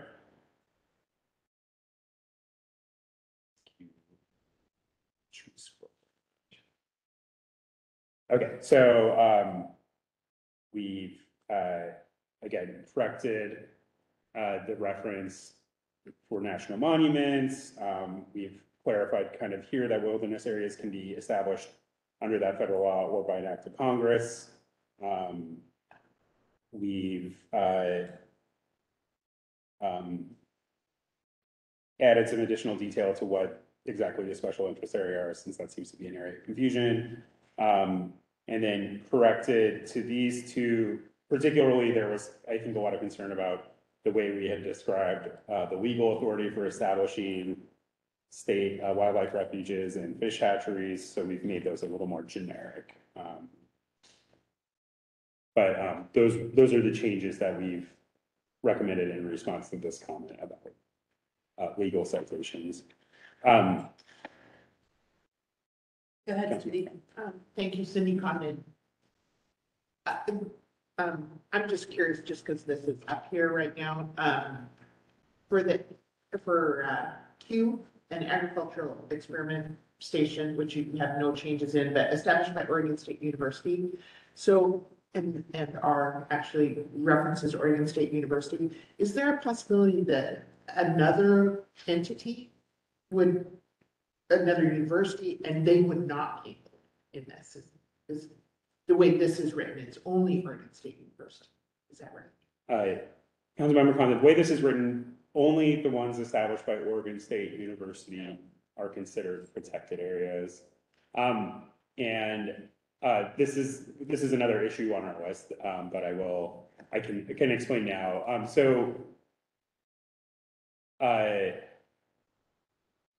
Oregon State, as the kind of land grant university, does have specific statutory authorization to create these agricultural experiment stations. So that's there. The research forests, there's not really, well, they do have that specific authority, but there are other universities that have research forests. And the one that we were able to identify is the Rebaro Research Forest in Eastern Oregon at Eastern Oregon University. So it doesn't have the same sort of level of statutory backing, but it is a research forest, and they do similar work there, and it is managed for similar purposes. The other kind of complicating factor is that I don't know, I have family in Coos Bay, so I always follow this issue pretty closely, but the Elliott State Research Forest, the Elliott State Forest was recently converted to a research forest from a state forest that was managed for kind of multiple purposes.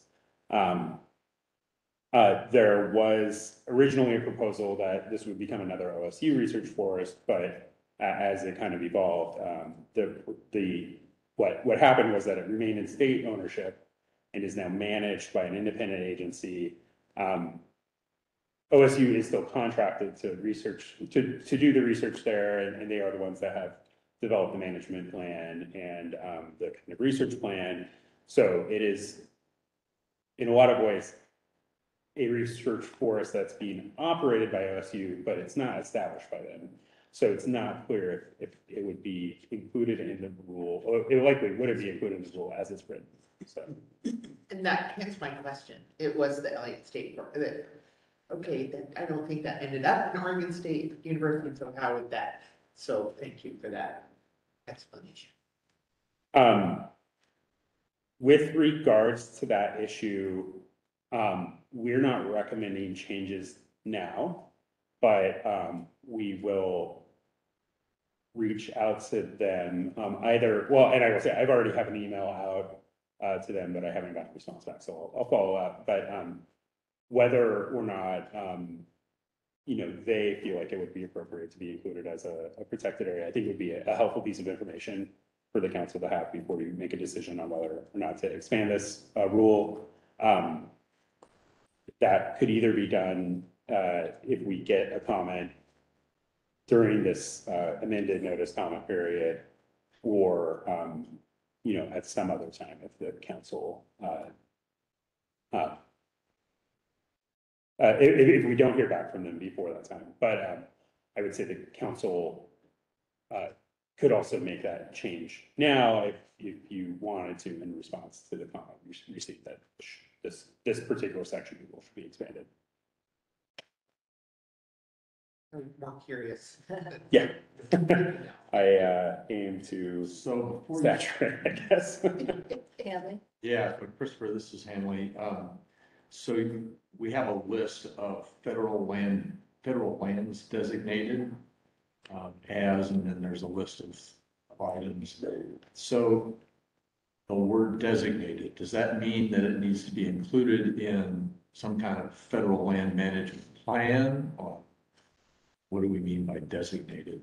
Thank you, Councilmember Jenkins. So I pulled up that language here.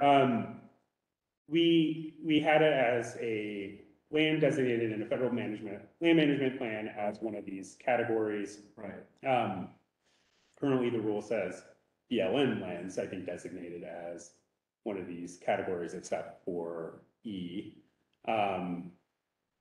which the E is only plus the Forest Service.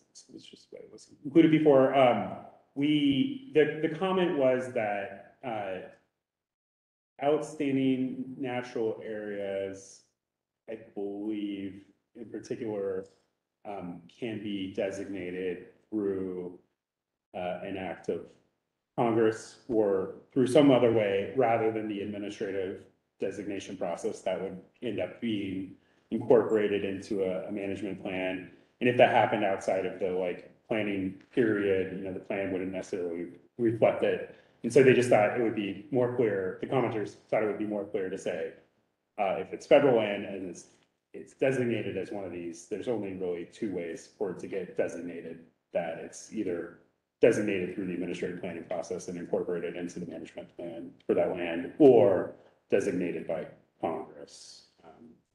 So they just wanted to account for both of those. I was wondering if we should say that rather than just say federal land designated, because that, it's not very clear. Does that mean it's just a reference, and could it be just a reference in something? I'm concerned that Yeah. we're not being clear about, what is federally designated. This is your choice. If you feel like it's not clear and you would like to switch it back, I think effectively, they are equivalent in some ways. I think it may be helpful to say, if the rule just said an area of critical environmental concern, would that be clear enough? And if so, then it almost doesn't really matter what the subheading here says. I think, but yeah, I think if you do think the other construction is more clear, you can switch it back, but, I think the operative word is designated, and that means the process is What designated. led me there was in E, it says special interest areas designated for scenic, geologic, botanic. So my concern is that if it's not somehow designated through some kind of a management plan or an act of Congress, a special interest area could be somebody's personal interest. Yeah, and that's why we added that additional language, but special interest area, it's capitalized as that is the Forest Service equivalent to an ACEC, basically. It's the Forest Service equivalent to an area of critical environmental concern, like they Who don't. knows, pardon me, this is Marcia, but who knows that? So, Well- Krista, is that that's a defined term? Yeah, it's, So we put it in quotes, even more, get more clear. we could do that for every designation, but, I personally feel like one of the reasons why we are offering to create this additional guidance is that, basically a Forest Service designated recreation area, is, more or less equivalent to a BLM designated area of critical environmental concern designated for recreation purposes. So we just want those to be included, but like the special interest area designation includes all these sub designations. So we were trying to put the breadcrumbs to make it easier. We could put a citation into the Forest Service manual that defines this, or the federal reg that allows allows establishment of special interest areas. In reality, I don't personally think more specificity is needed because. Well, that's what led me back up to federal land designated in a federal land management plan or by statute. That covers all. That was kind of what, we don't need to get specific in each one of these if it's clear that it has to be identified by the federal government in some kind of a land management plan that's gone through a review process and been approved. So we could change subsection I, the heading, to say land designated in a federal land management plan or by an act of Congress, as with that. Yeah, that would be my concern. And then that addresses all of those listed items. Excuse me, Cindy, does that work for you? I'm watching your face. It does, and again, I'm just not particularly familiar with this.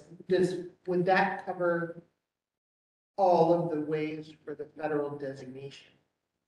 Is it only a federal land management plan and act by Congress, or is there something, I don't know what the something else would be, but it'd be a shame, I guess, to say, oh, well, this is gonna be really broad, it's all the federal designations, but missing this. So this is saying, Forest Service, BLM, for all of their management areas, they have to have management plans. And they have to be updated periodically. And so my point here is it needs to be in that plan, not somebody's concept. Yeah, no, and I'm with you, I'm there, just as long as we don't make it, to me, this was pretty broad, and would catch everything. And when we limit it, would there be something missing from it? Like a designation by some other agency? Hypothetically, I think what you're saying is if there was some way for the forest supervisor to designate a special interest area with the stroke of their pen or through an administrative order, outside of the regular planning process or planning update process, would that be covered? And I will say, I do not know if there is an additional mechanism, but I do know that the two kind of pathways that were brought up in our comments were the planning process and getting it in a plan or an act of Congress that establishes national level resources. How about an executive order? A presidential executive order? Bears ears or? Yeah, so for national monuments, that is how they can be established. And so, yeah, I don't know. Yeah, that's a good question. I don't know if the president could order a national forest to designate an additional area or not. I don't have that answer to the question. Everything's just having a question. My concern is that the federal land management plans go through a public process. And outside of that, the public doesn't have opportunity to participate. Yeah, and I agree with that. It's just, that is left out, and so, we don't have to belabor it. Yeah. Well, as a reminder, this is not, if you go along with staff's recommendation to have an amended notice, this is not the final. This is not the last chance to make these changes. If you do want to adopt permanent rules, I mean, I guess this has a little higher stakes, but I'm comfortable with either construction, I think. So I think it's really the council's choice. Do you want to kind of take a straw poll now, or do you want to wait till the end and fine tune this a little bit Well, more? let's do it now so then we can be moving along. If you guys are okay with that, council's okay with that. I'm gonna say that I am going to defer to those of you who've done this for a living for your careers, because this is unfamiliar territory for me, so it makes sense to me, but I'm always, are we either missing something or are we opening ourselves up with something else? So I would ask, Cindy just said this is not in her wheelhouse either, so if Kent or Hanley wanna lead off any conversation, that'd be awesome. Well, this is Ken, and I like the language that's offered with land designated in the federal management plan or by an act of Congress. I think that gets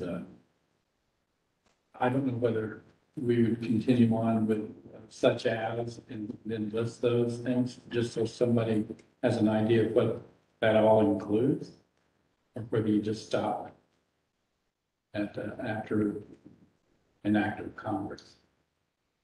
Yeah, I'm not opposed to the list, with Yeah. five things that are listed there.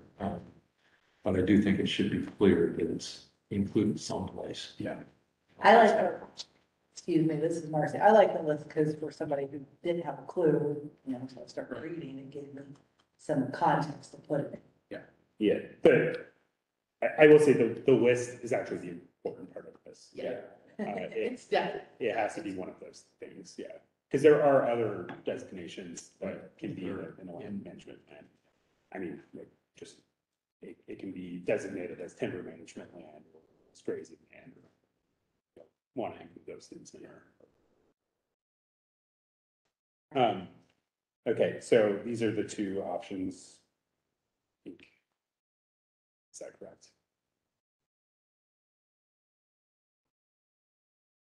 Yeah, no, it's good. Yep. And we are all nodding our heads, yes. Okay, and I Second option. heard that, okay, second option, and we're comfortable with the second option moving ahead. Okay, great, thank you. Thanks for clarifying, Todd. I I knew. didn't know if you wrapped that up. Okay, thank you everyone for the discussion. Okay, and I can kind of go through these a little more quickly. There was a recommendation to include additional designations, including all BLM lands with wilderness characteristics, potential wilderness areas, recommended wilderness areas, and Forest Service inventory roadless areas as protected areas. This is basically a broad set of areas that were kind of, I think, identified during the 70s and 80s as like, do we want to expand these additional protections out to these areas? A lot of them are still on the books. A lot of them require Congress to make a decision on them to be formally protected, or then to go through the formal planning process to be converted from kind of a potential wilderness to an actual wilderness. In some cases, the federal agencies do have management directives to preserve the wilderness characteristics to the greatest extent possible, but they are not formally designated as protected areas. I don't know, as somebody who grew up in Western Oregon in the nineties, like, I think I realized that this was a very controversial issue, and whether or not these areas should be treated as wilderness areas for development purposes was a pretty controversial issue at that time, and still is in a lot of places. So we're not recommending that the council consider these as protected areas under your rule. And, you know, that just leaves the management, what is appropriate management of these up to the agencies that are responsible for it, and not you. Sorry. Greta, Yes, Ken, I'm on board with that, with the staff recommendation on this. as someone who doesn't know a lot, I agree as well. Emily's shaking his head, Cindy's shaking her head, so there you go. This is easy with all of us, just sitting right here. Yeah. Next is a similar recommendation to add all lands included in the National Landscape Conservation System as protected areas. I've listed all the different kinds of lands that are included in the National Landscape Conservation System on this slide.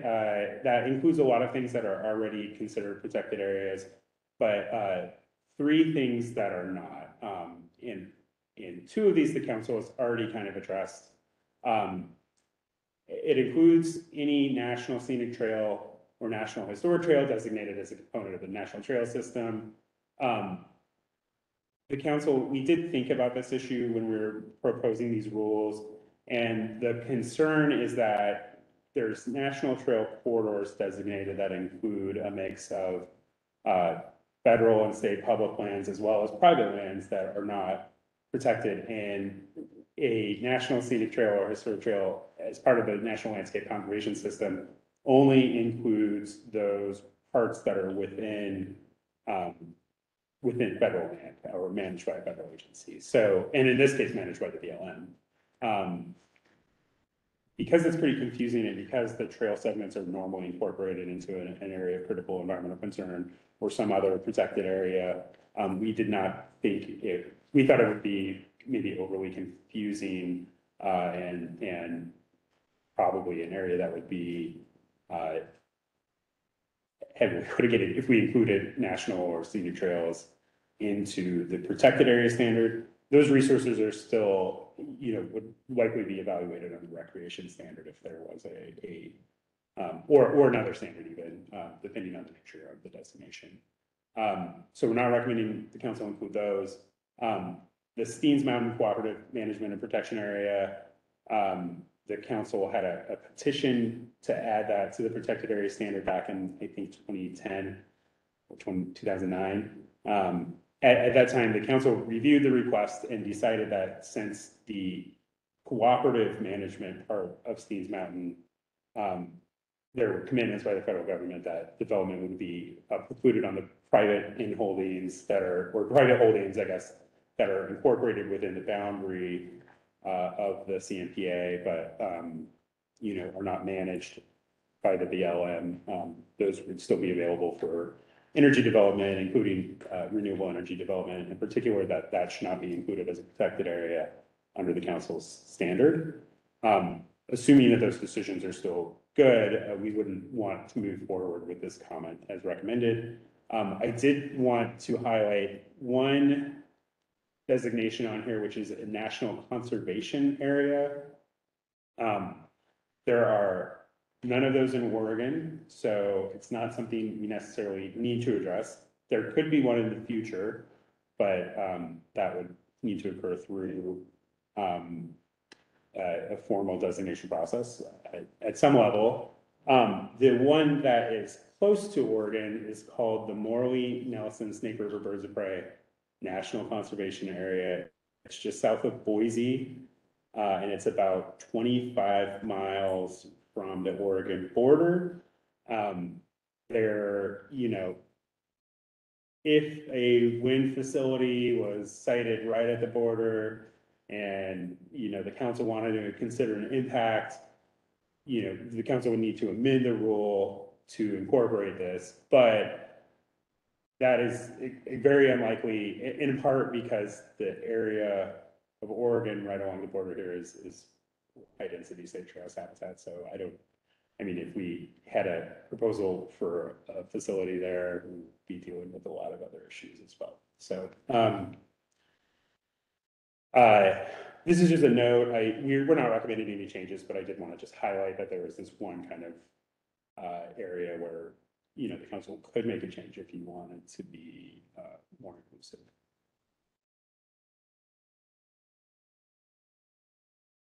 Okay. Okay, we already talked about this, but yeah, we did have a comment to include all state research forests as protected areas instead of just the research forest established by OSU. It sounds like council's okay with not making that change at this time, but we'll look into it further.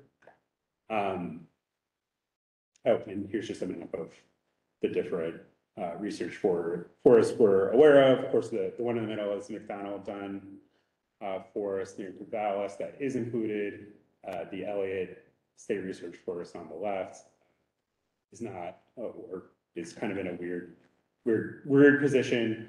And then the Rebaro Research Forest, which this map is not very clear, but you can see kind of this purple area near LeGrand is where Rebaro is. And Cindy Conant, and that's Eastern Oregon? Yeah. University, you said.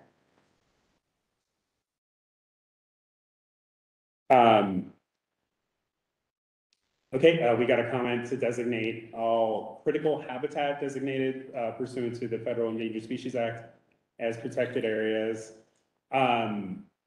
The council currently does not review for compliance with the Federal Endangered Species Act under the Fish and Wildlife Habitat or the Federal Endangered Species Standard. You know, that could come into the Fish and Wildlife Habitat Standard. And I think a critical area designation, you know, was something that ODFW may be considering when they're designating habitat, although I'm not 100% sure on that. So, in addition, those designations are only meant to affect federal actions, and they're not meant to apply to private land unless there's a federal nexus. And you've all probably heard about when there's a federal nexus in our project before, so that would be reviewed by a federal agency if there was one. So we're not recommending this change.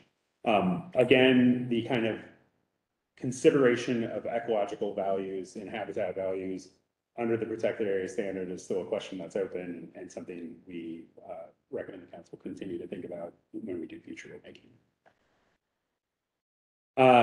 Commenters recommend replacing the terms practicable and, using the terms practical and not practicable in lieu of reasonable and suitable, and rules requiring the study of alternate routes.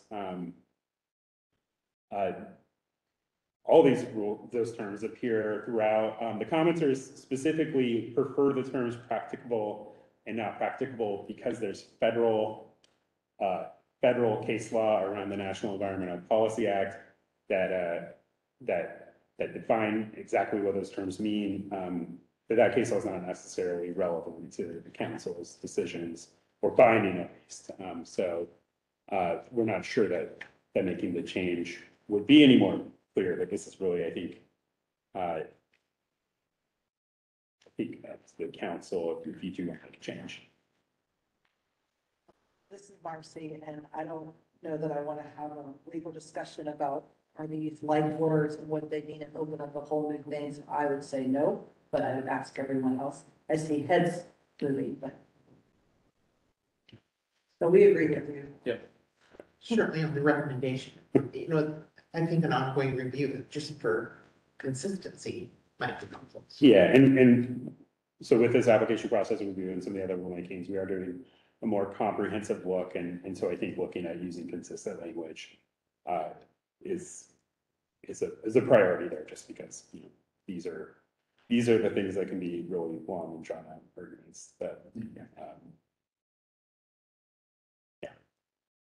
get a lot of attention. Okay, and then I think I already spoke to ecological values.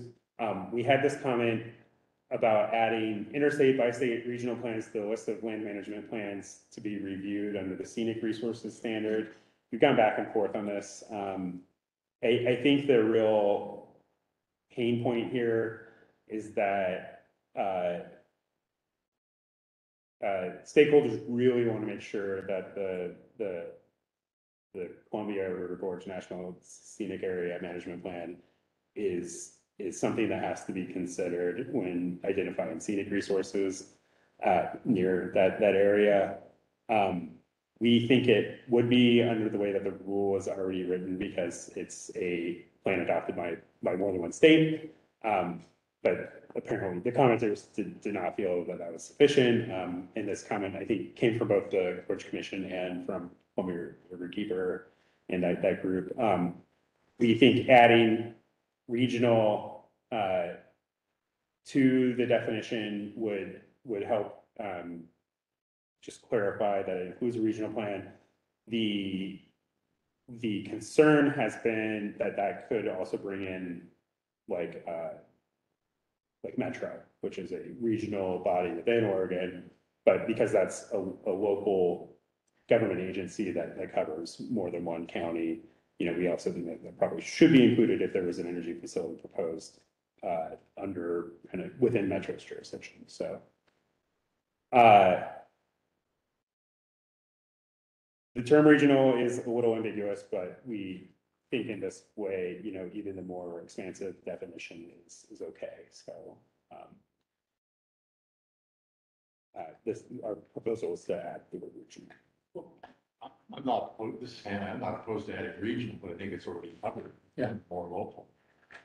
I agree. This can't, and I was thinking, you know, under the previous language we were talking about, that land designated in a federal management plan or by an act of Congress, that would get it Yeah, already. yeah, So the it's already there, it's already Gorge covered. plan, the scenic gorge plan, act of Congress, done. Yeah, and the national, we are now talking about the scenic resources standard, and the scenic area is also a protected area because of the language that you use. Okay. I don't know that regional picks up something that shouldn't be, so I think that'd be the only reason not to have it in there. Yeah, and our evaluation was that it would likely be the local regional plans, but I don't necessarily know that those are intended to be, I don't think they're intended to be excluded, so I don't think that's.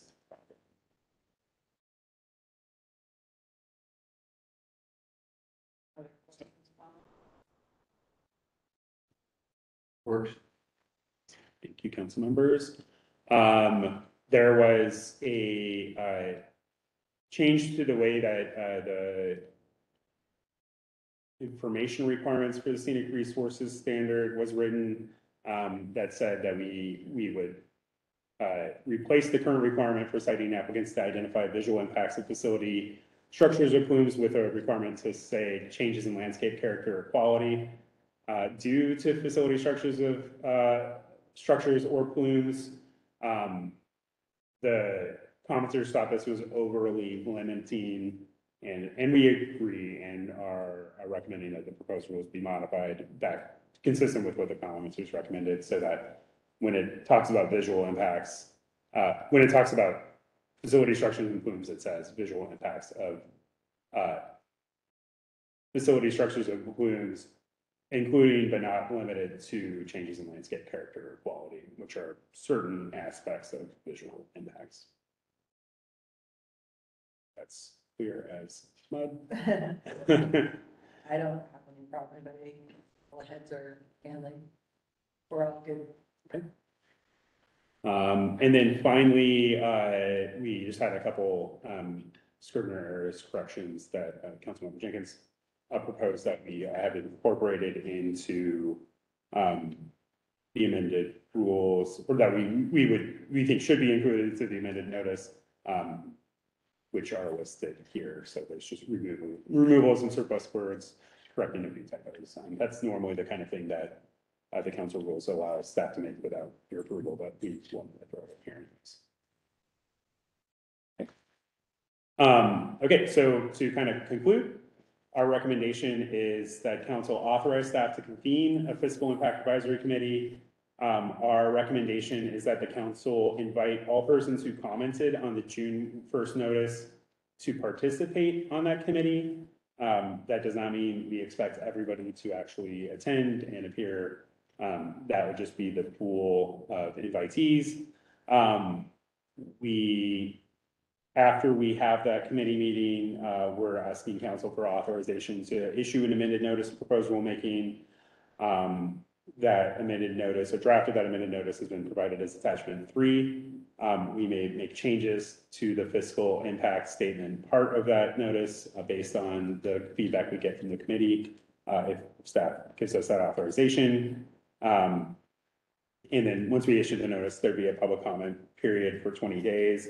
So I did send you a comment we received last night about our proposal.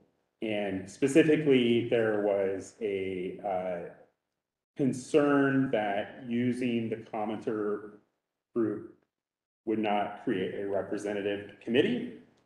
In particular, they were concerned about including just public commenters that didn't necessarily have specialized knowledge about fiscal impacts. If the council wanted to have a more targeted group, we could exclude some of the commenters. The council could, of course, add other people. I do want to note that in that comment, the person who was New Sun Energy, they said, you know, we need to have small businesses, local governments, energy developers, environmental considerations, and maybe other groups included. Those groups and interests are pretty well represented by the commenters that we got, and these are people that have already expressed interest and been participating. The one group that maybe we're missing is local governments, but I don't think local governments just haven't been participating in this rulemaking, haven't raised any concerns about fiscal impacts to them, and we don't think they would really be affected by this rule in a meaningful, or in a direct way at least. We could invite Association of Oregon Counties or someone else along if the council wanted us to. And then if the council did want to limit the public participants, we could extend this invitation to everybody except for the people that commented through that online platform. But I personally think that those people were interested, they represent local communities, they have local knowledge, and, you know, we have trouble getting members of the public to come to these kind of meetings, so sending an invitation out to 70 people probably isn't going to result in 70 people coming to this meeting. And if they did, this is Marcy, good for them. Yeah. I am not in favor of, because that's almost like, hey, I let them play, but now you can't come play. Yeah. I think that's a terrible Yeah. image. I would say that if magically you end up with a, you want to participate, then, you know, maybe we have, there's an opportunity to have some kind of discussion on what you do or you tee things up, but I am not in favor of now withdrawing initial participation. Yeah. This is handling, I don't see any industry. Well, so New Sun Industry is a solar developer. The Oregon Solar and Storage Industries Association is the industries association representing the interests most likely to be affected by these rules, since solar is what we're seeing the most of. Renewable Northwest is a renewable advocacy group, but their interests often represent the renewable energy industry as well.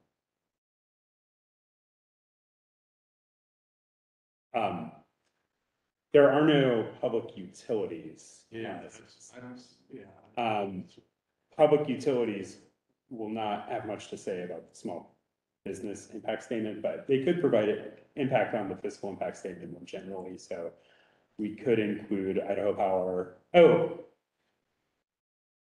well, there's an error on this side because Idaho Power did comment. So they Oh, okay. And this is Marcy, my opinion. When you start getting into the utilities, this is their world, and I would expect them to have, they know the process, they know how to be engaged. I don't feel like we have to do extra work to engage them, so I'm not concerned about them. What I would say is, maybe they're part of it. It's like in my mind, where's the chambers of commerce type people, like those are, that's a, and again, they wouldn't follow our rule, but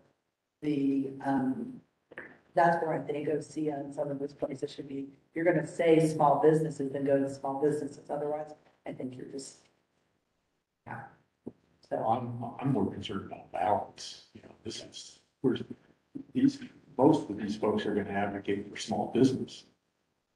And yet our definition of small business doesn't really include site certificate applicants.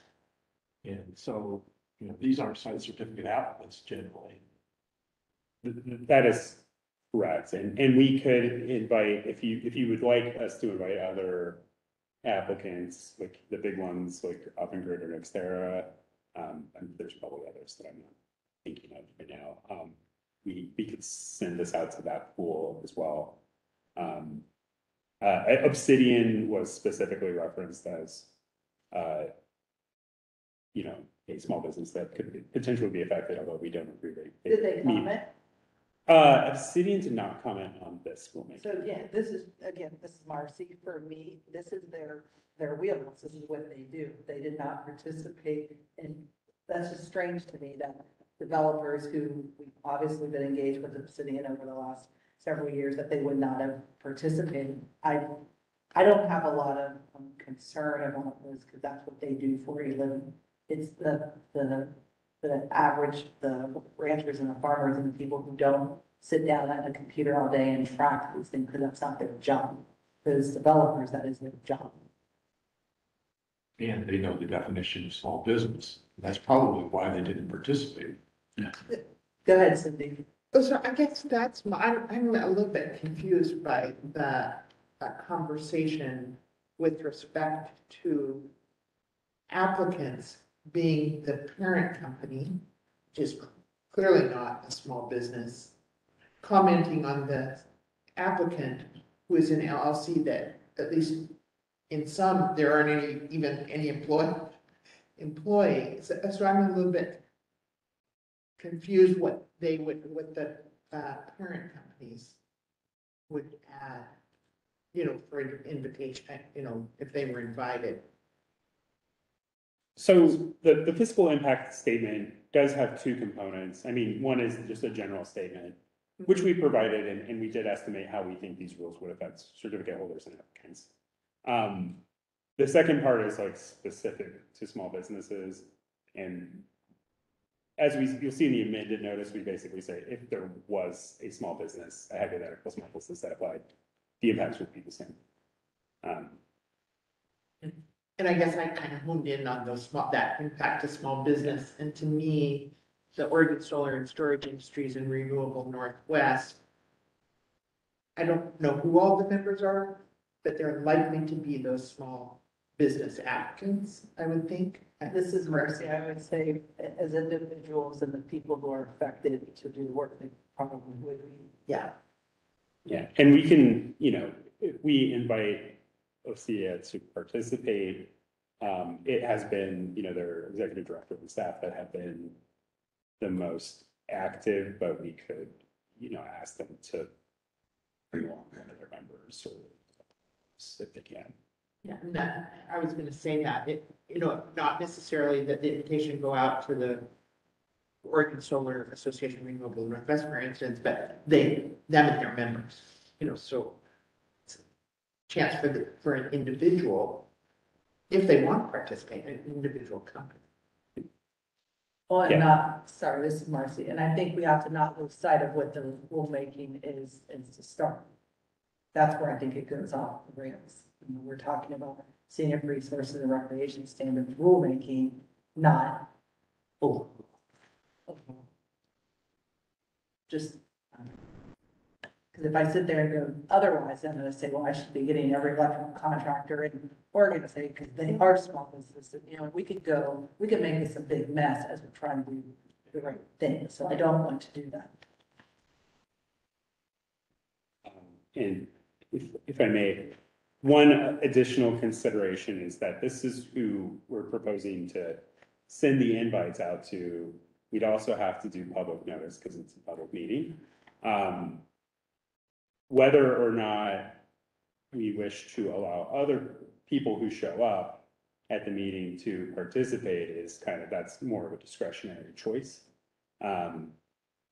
I personally, I mean, I kind of feel like depends on what the audience looks like being, if there's, you know, if all 77 commenters show up, we're likely not going to allow other people to participate. But if we have a group of 5 and 2 people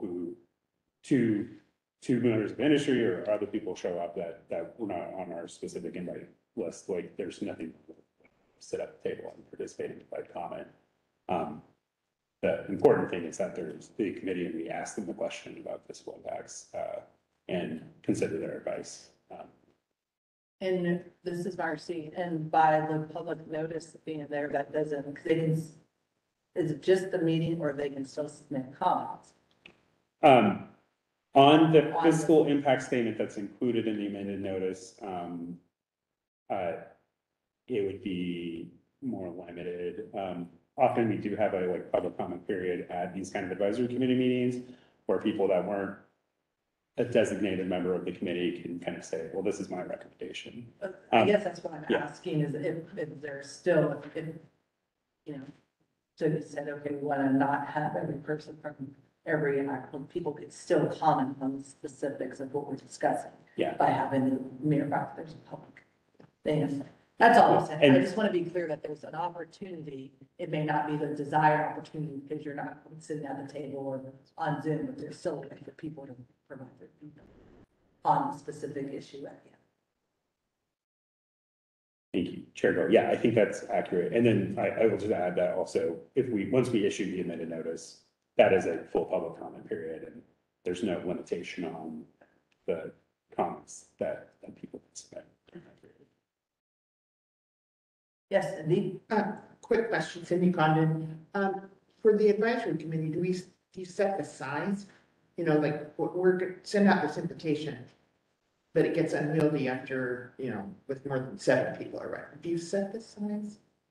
So typically, yes. And what we would normally do for like a regular rules advisory committee, well, I think what a good practice is anyways, and this is what we're recommending for the amendment rulemaking that we're talking about later, is that we would solicit interest, have people give us, you know, tell us whether they want to participate, and what, you know, give us some basic information about what interest why they're interested or what their qualifications are.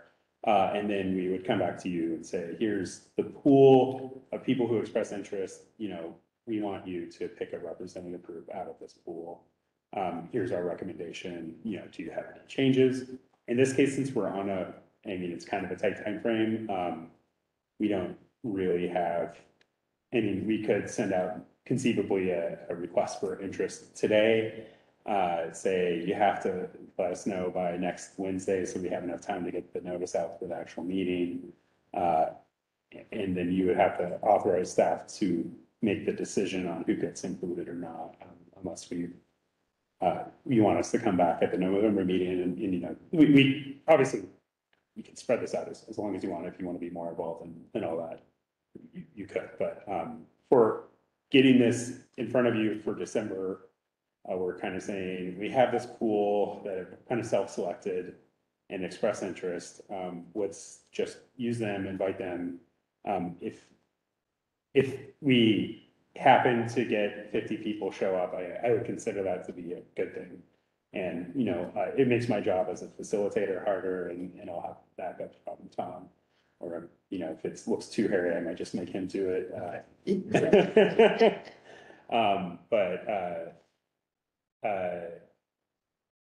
You know, I think we can manage the expectations or manage the group to get the input we need to get out of it.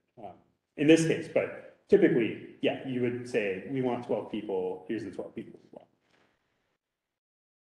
Brian, just to be clear, 50 people may give comment, Yeah. but that advisory committee is. There's 12 chairs at the table. Yeah, okay. So, yeah, thank you. So are you saying that the department should select 12 people out of whoever responds to the notice? That was what I thought was gonna happen, is that you wouldn't have 50 people on an advisory committee. I think the recommendation is for 50 people on advisory. Well, if I may, the record talk on it. The request is that we would just solicit, from the group of those people who provided comment. And then anybody who responded and said, yes, I want to be on that we would allow them to participate on the Fiscal Impact Advisory Committee. Whether that's 5 or 30, we figured there's probably going to be some self-selection, where there's not going to be 50 people. I mean, it's possible, but not likely. There's probably going to be, not a tremendous number. Based on past experience, I think we would be lucky to get 10 people to show up if we send a notice out to 77 or more people. I was in no way thinking 30 people would be on the advisory committee, but that was. Yeah, typically not, no. Yeah, possible. If, Yeah, that's my concern. Yeah. With today's computer age, you get an organization that says, you need to participate in this so that we can dominate the advisory Right. committee. I'm after balance here. Well, that's why I was thinking the discretion of staff to say, these are the commenters. Now, these are the people who, so there's a funneling, that you have a workable advisory committee. yeah, That's just what I was thinking. sure, and I think it requires the extra step of being able to tell people what their ability to participate in before the meeting, and so since it's so compressed, I think that gets challenging, but what we can do, just like a public hearing, is, day of, a lot more people show up, we can say, well, unfortunately, we had this great, turnout, but now everybody's kind of more limited in the time they can have to provide their comments. Yeah, and then we would articulate, even if we had sort of more of a dominant side, and they all said the same thing, we would make that representation so council understood that as well. So I'm gonna be the jerk now. Can we get to the point where we need to do our action because we need to take a break soon? And, Yeah, I can conclude and you can finish your discussion or deliberation.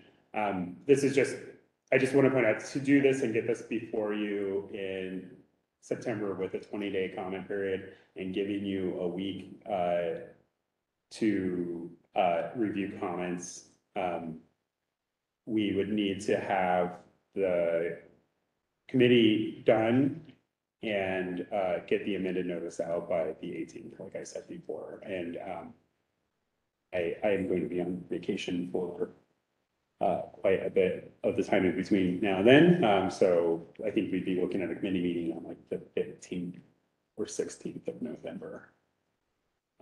So we'd like to just say, here's the date, whoever can be there, please be there. And maybe we'll touch base with a few of the key stakeholders before then to make sure they're available. Okay, so that is everything I have to say. We have the options before you for the motion. I'm trying to think if we made any big changes. The council did make the one change to the definition of protected areas. And we need your final decision on which way you want to go with the goalpost language. And then your final decision on whether or not you want to go forward with the advisory committee. I think I'll defer to the council secretary on how specific your motion needs to be, but I think those are the three decisions I'd like from you. Madam Chair, this is Hanley. I think we need to do this as two separate motions. Because I do think we need to continue the amendment process for the changes that we have recommended. I don't support fiscal committee, fiscal impact advisory committee, so I'd like to see us do it as two separate motions. so I'm gonna ask Mrs. Marcy, Todd, is that, so I'm saying yes. make sure I don't get us in any trouble. So, in order to do that, do we need specific language, anything different than we have available? So, give me 1 second. So if the first one is the amended notice, removing the fiscal impact advisory committee, then the way I have it, and we can make reference to, let's see, I have 3 sort of sets of changes. One would be the definition of protected area under sub I, and that was the federal as articulated. I don't know if we need to be super specific because that was articulated. Chris got that down. So we can I can package that up later on. The goalpost option, so either option 1 or option 2, and then the Scrivener error changes that were also included.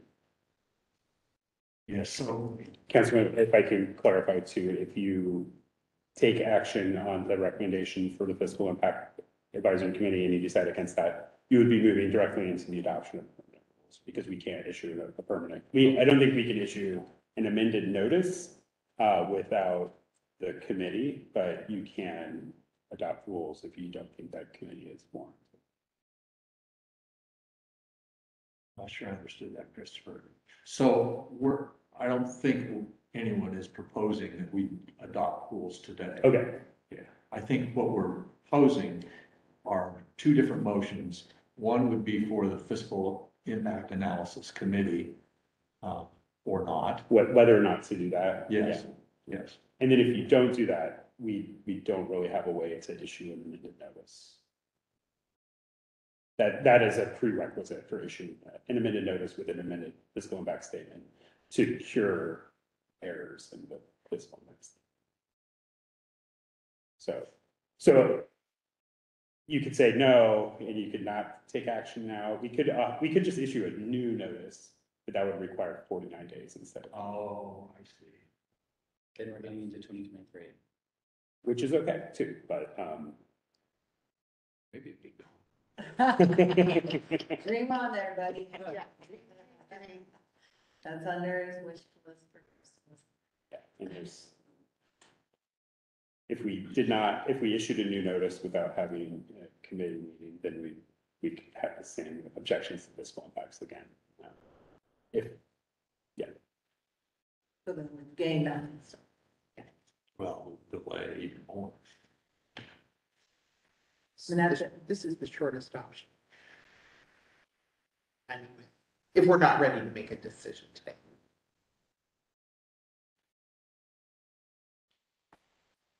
Well, team, what do we want to do?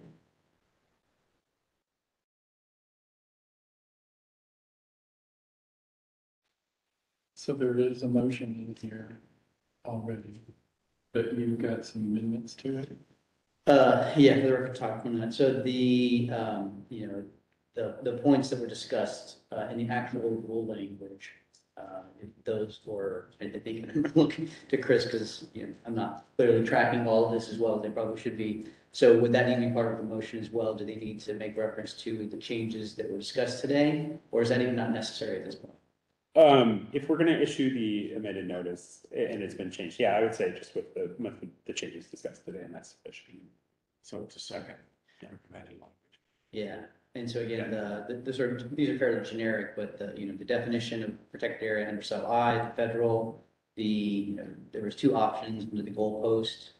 First or the second one, first being is more about reference, and the second being like a full duplication of the language, and then the Scrivener errors, which are on the slide. Let me stab.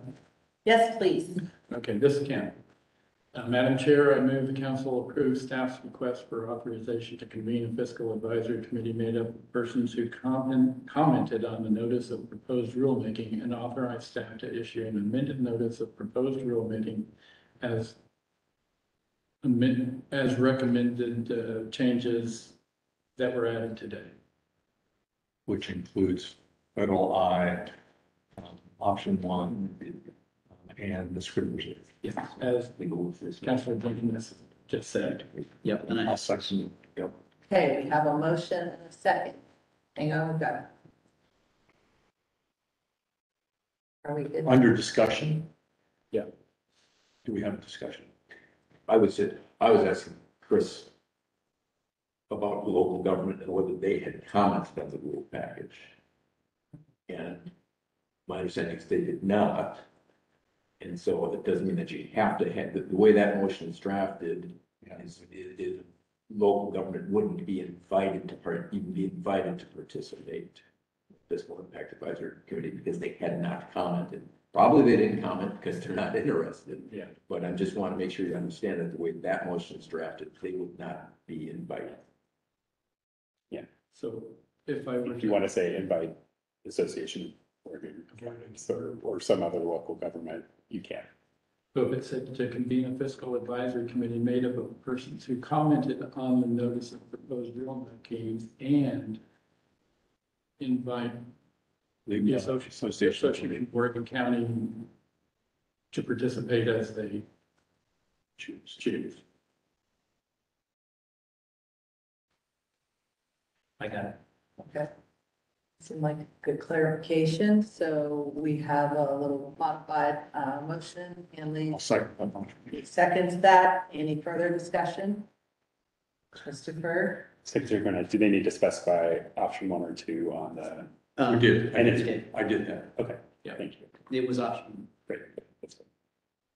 Okay, I'm gonna say it, Mr. Secretary, please call the roll. Hanley Jenkins. This is hard. Yeah. I'll say yes. Kent Howe, Yes. Cindy Condon, Yes. Marcy Graham. Yes. Motion carries, Madam Chair. Holy moly, thank you. Christopher, I don't even know what to say to you. That was, an exercise of, well, anyway, thank you. Yeah, great job. Difficulty. Thank you, Millie. Well done. And to, all of us, we often get accused of not commenting and discussing. I think we have exceeded that threshold well beyond Yeah. anything. So, I do think just for fairness, because we're so off track, if we could do the public comment period and then take a break, that would be awesome. But we're gonna hold our breath because we only have one person in the room. Are there people, anyway, are you guys okay with doing that and then taking a break? Okay. So the next item is agenda, thank you, Christopher. Thank you, Councilman. Is agenda item C, the public comment period. This is an information item. This time is reserved for the public to address the council regarding any item within council jurisdiction that is not otherwise closed for comment. Items closed for comment include the Boardman to Hemingway transmission line proposed order and proposed contested case order, the Nolan Hills proposed order, the protected areas, scenic resources, and recreation resources standards rulemaking, and the perennial wind chaser station proposed final retirement plan. So, we have any commenters? No comment? Madam Chair, nobody in the room. No one in the room wishing to comment. Nancy, do we have any on the phone? Okay.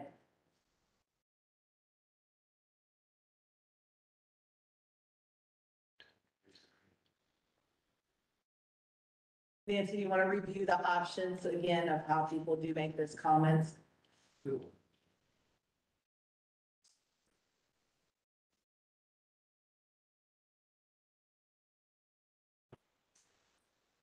This point I see this. Okay. Cell phone commenters, if you would like to press star 3 to raise your hand to make the comment, press star 3 to lower your hand. Webinar, just hover your hand over your mouse over your name and then. Madam Chair, if I may, since Nancy is so far from the microphone, which is here, I'll just repeat that. So, Thank you. if you're participating by WebEx, you should be able to find the little raise your hand icon by hovering your mouse over that to raise your hand. If you are on the phone, please press star 3. I do have my quick card there on this hand raised, so I'm gonna go ahead and unmute you. Okay, thank you. Am I recognized? Yes, please go ahead. So Mike MacArthur, Executive Director of the Community Renewable Energy Association. Is my audio all right? I'm hearing some feedback. No, we can hear you fine. Go ahead, Okay. Mike. Community Renewable Energy Association is an intergovernmental association whose regular membership consists of units of local government such as cities, counties, ports, and irrigation districts. Korea also has ex officio members who are non-governmental organizations, private businesses, who are developers of renewable energy. Thank you for including local government. We have not been participating directly in this process, even though we represent most of the counties where this development is happening in Eastern Oregon. We all share memberships with Renewable Northwest, Oregon Solar and Storage Association, and New Sun is also a member of Korea. But in this case, I believe that actual local government needs to be represented in the fiscal Impact Advisory Committee directly. I've contacted the Association of Oregon Counties, of whom we're an associate. And so I would encourage the committee to include either Korea or the Association of Counties on this advisory committee, because we definitely believe that there are fiscal impacts to local governments. Thank you. Thank you for your comments. Oh, let me also add that we support New Sun's letter that you received last night. Okay, thank you. Are there any other comments, commenters? At this time, there are no other comments. Thank you. I'm gonna take a final call. If anyone would like to comment during this public comment period.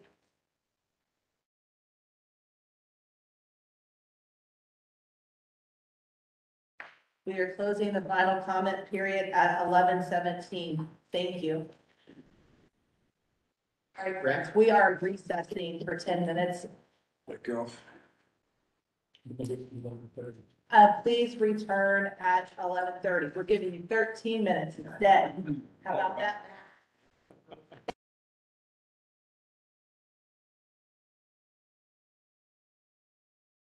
Okay, good. I shut the recording off.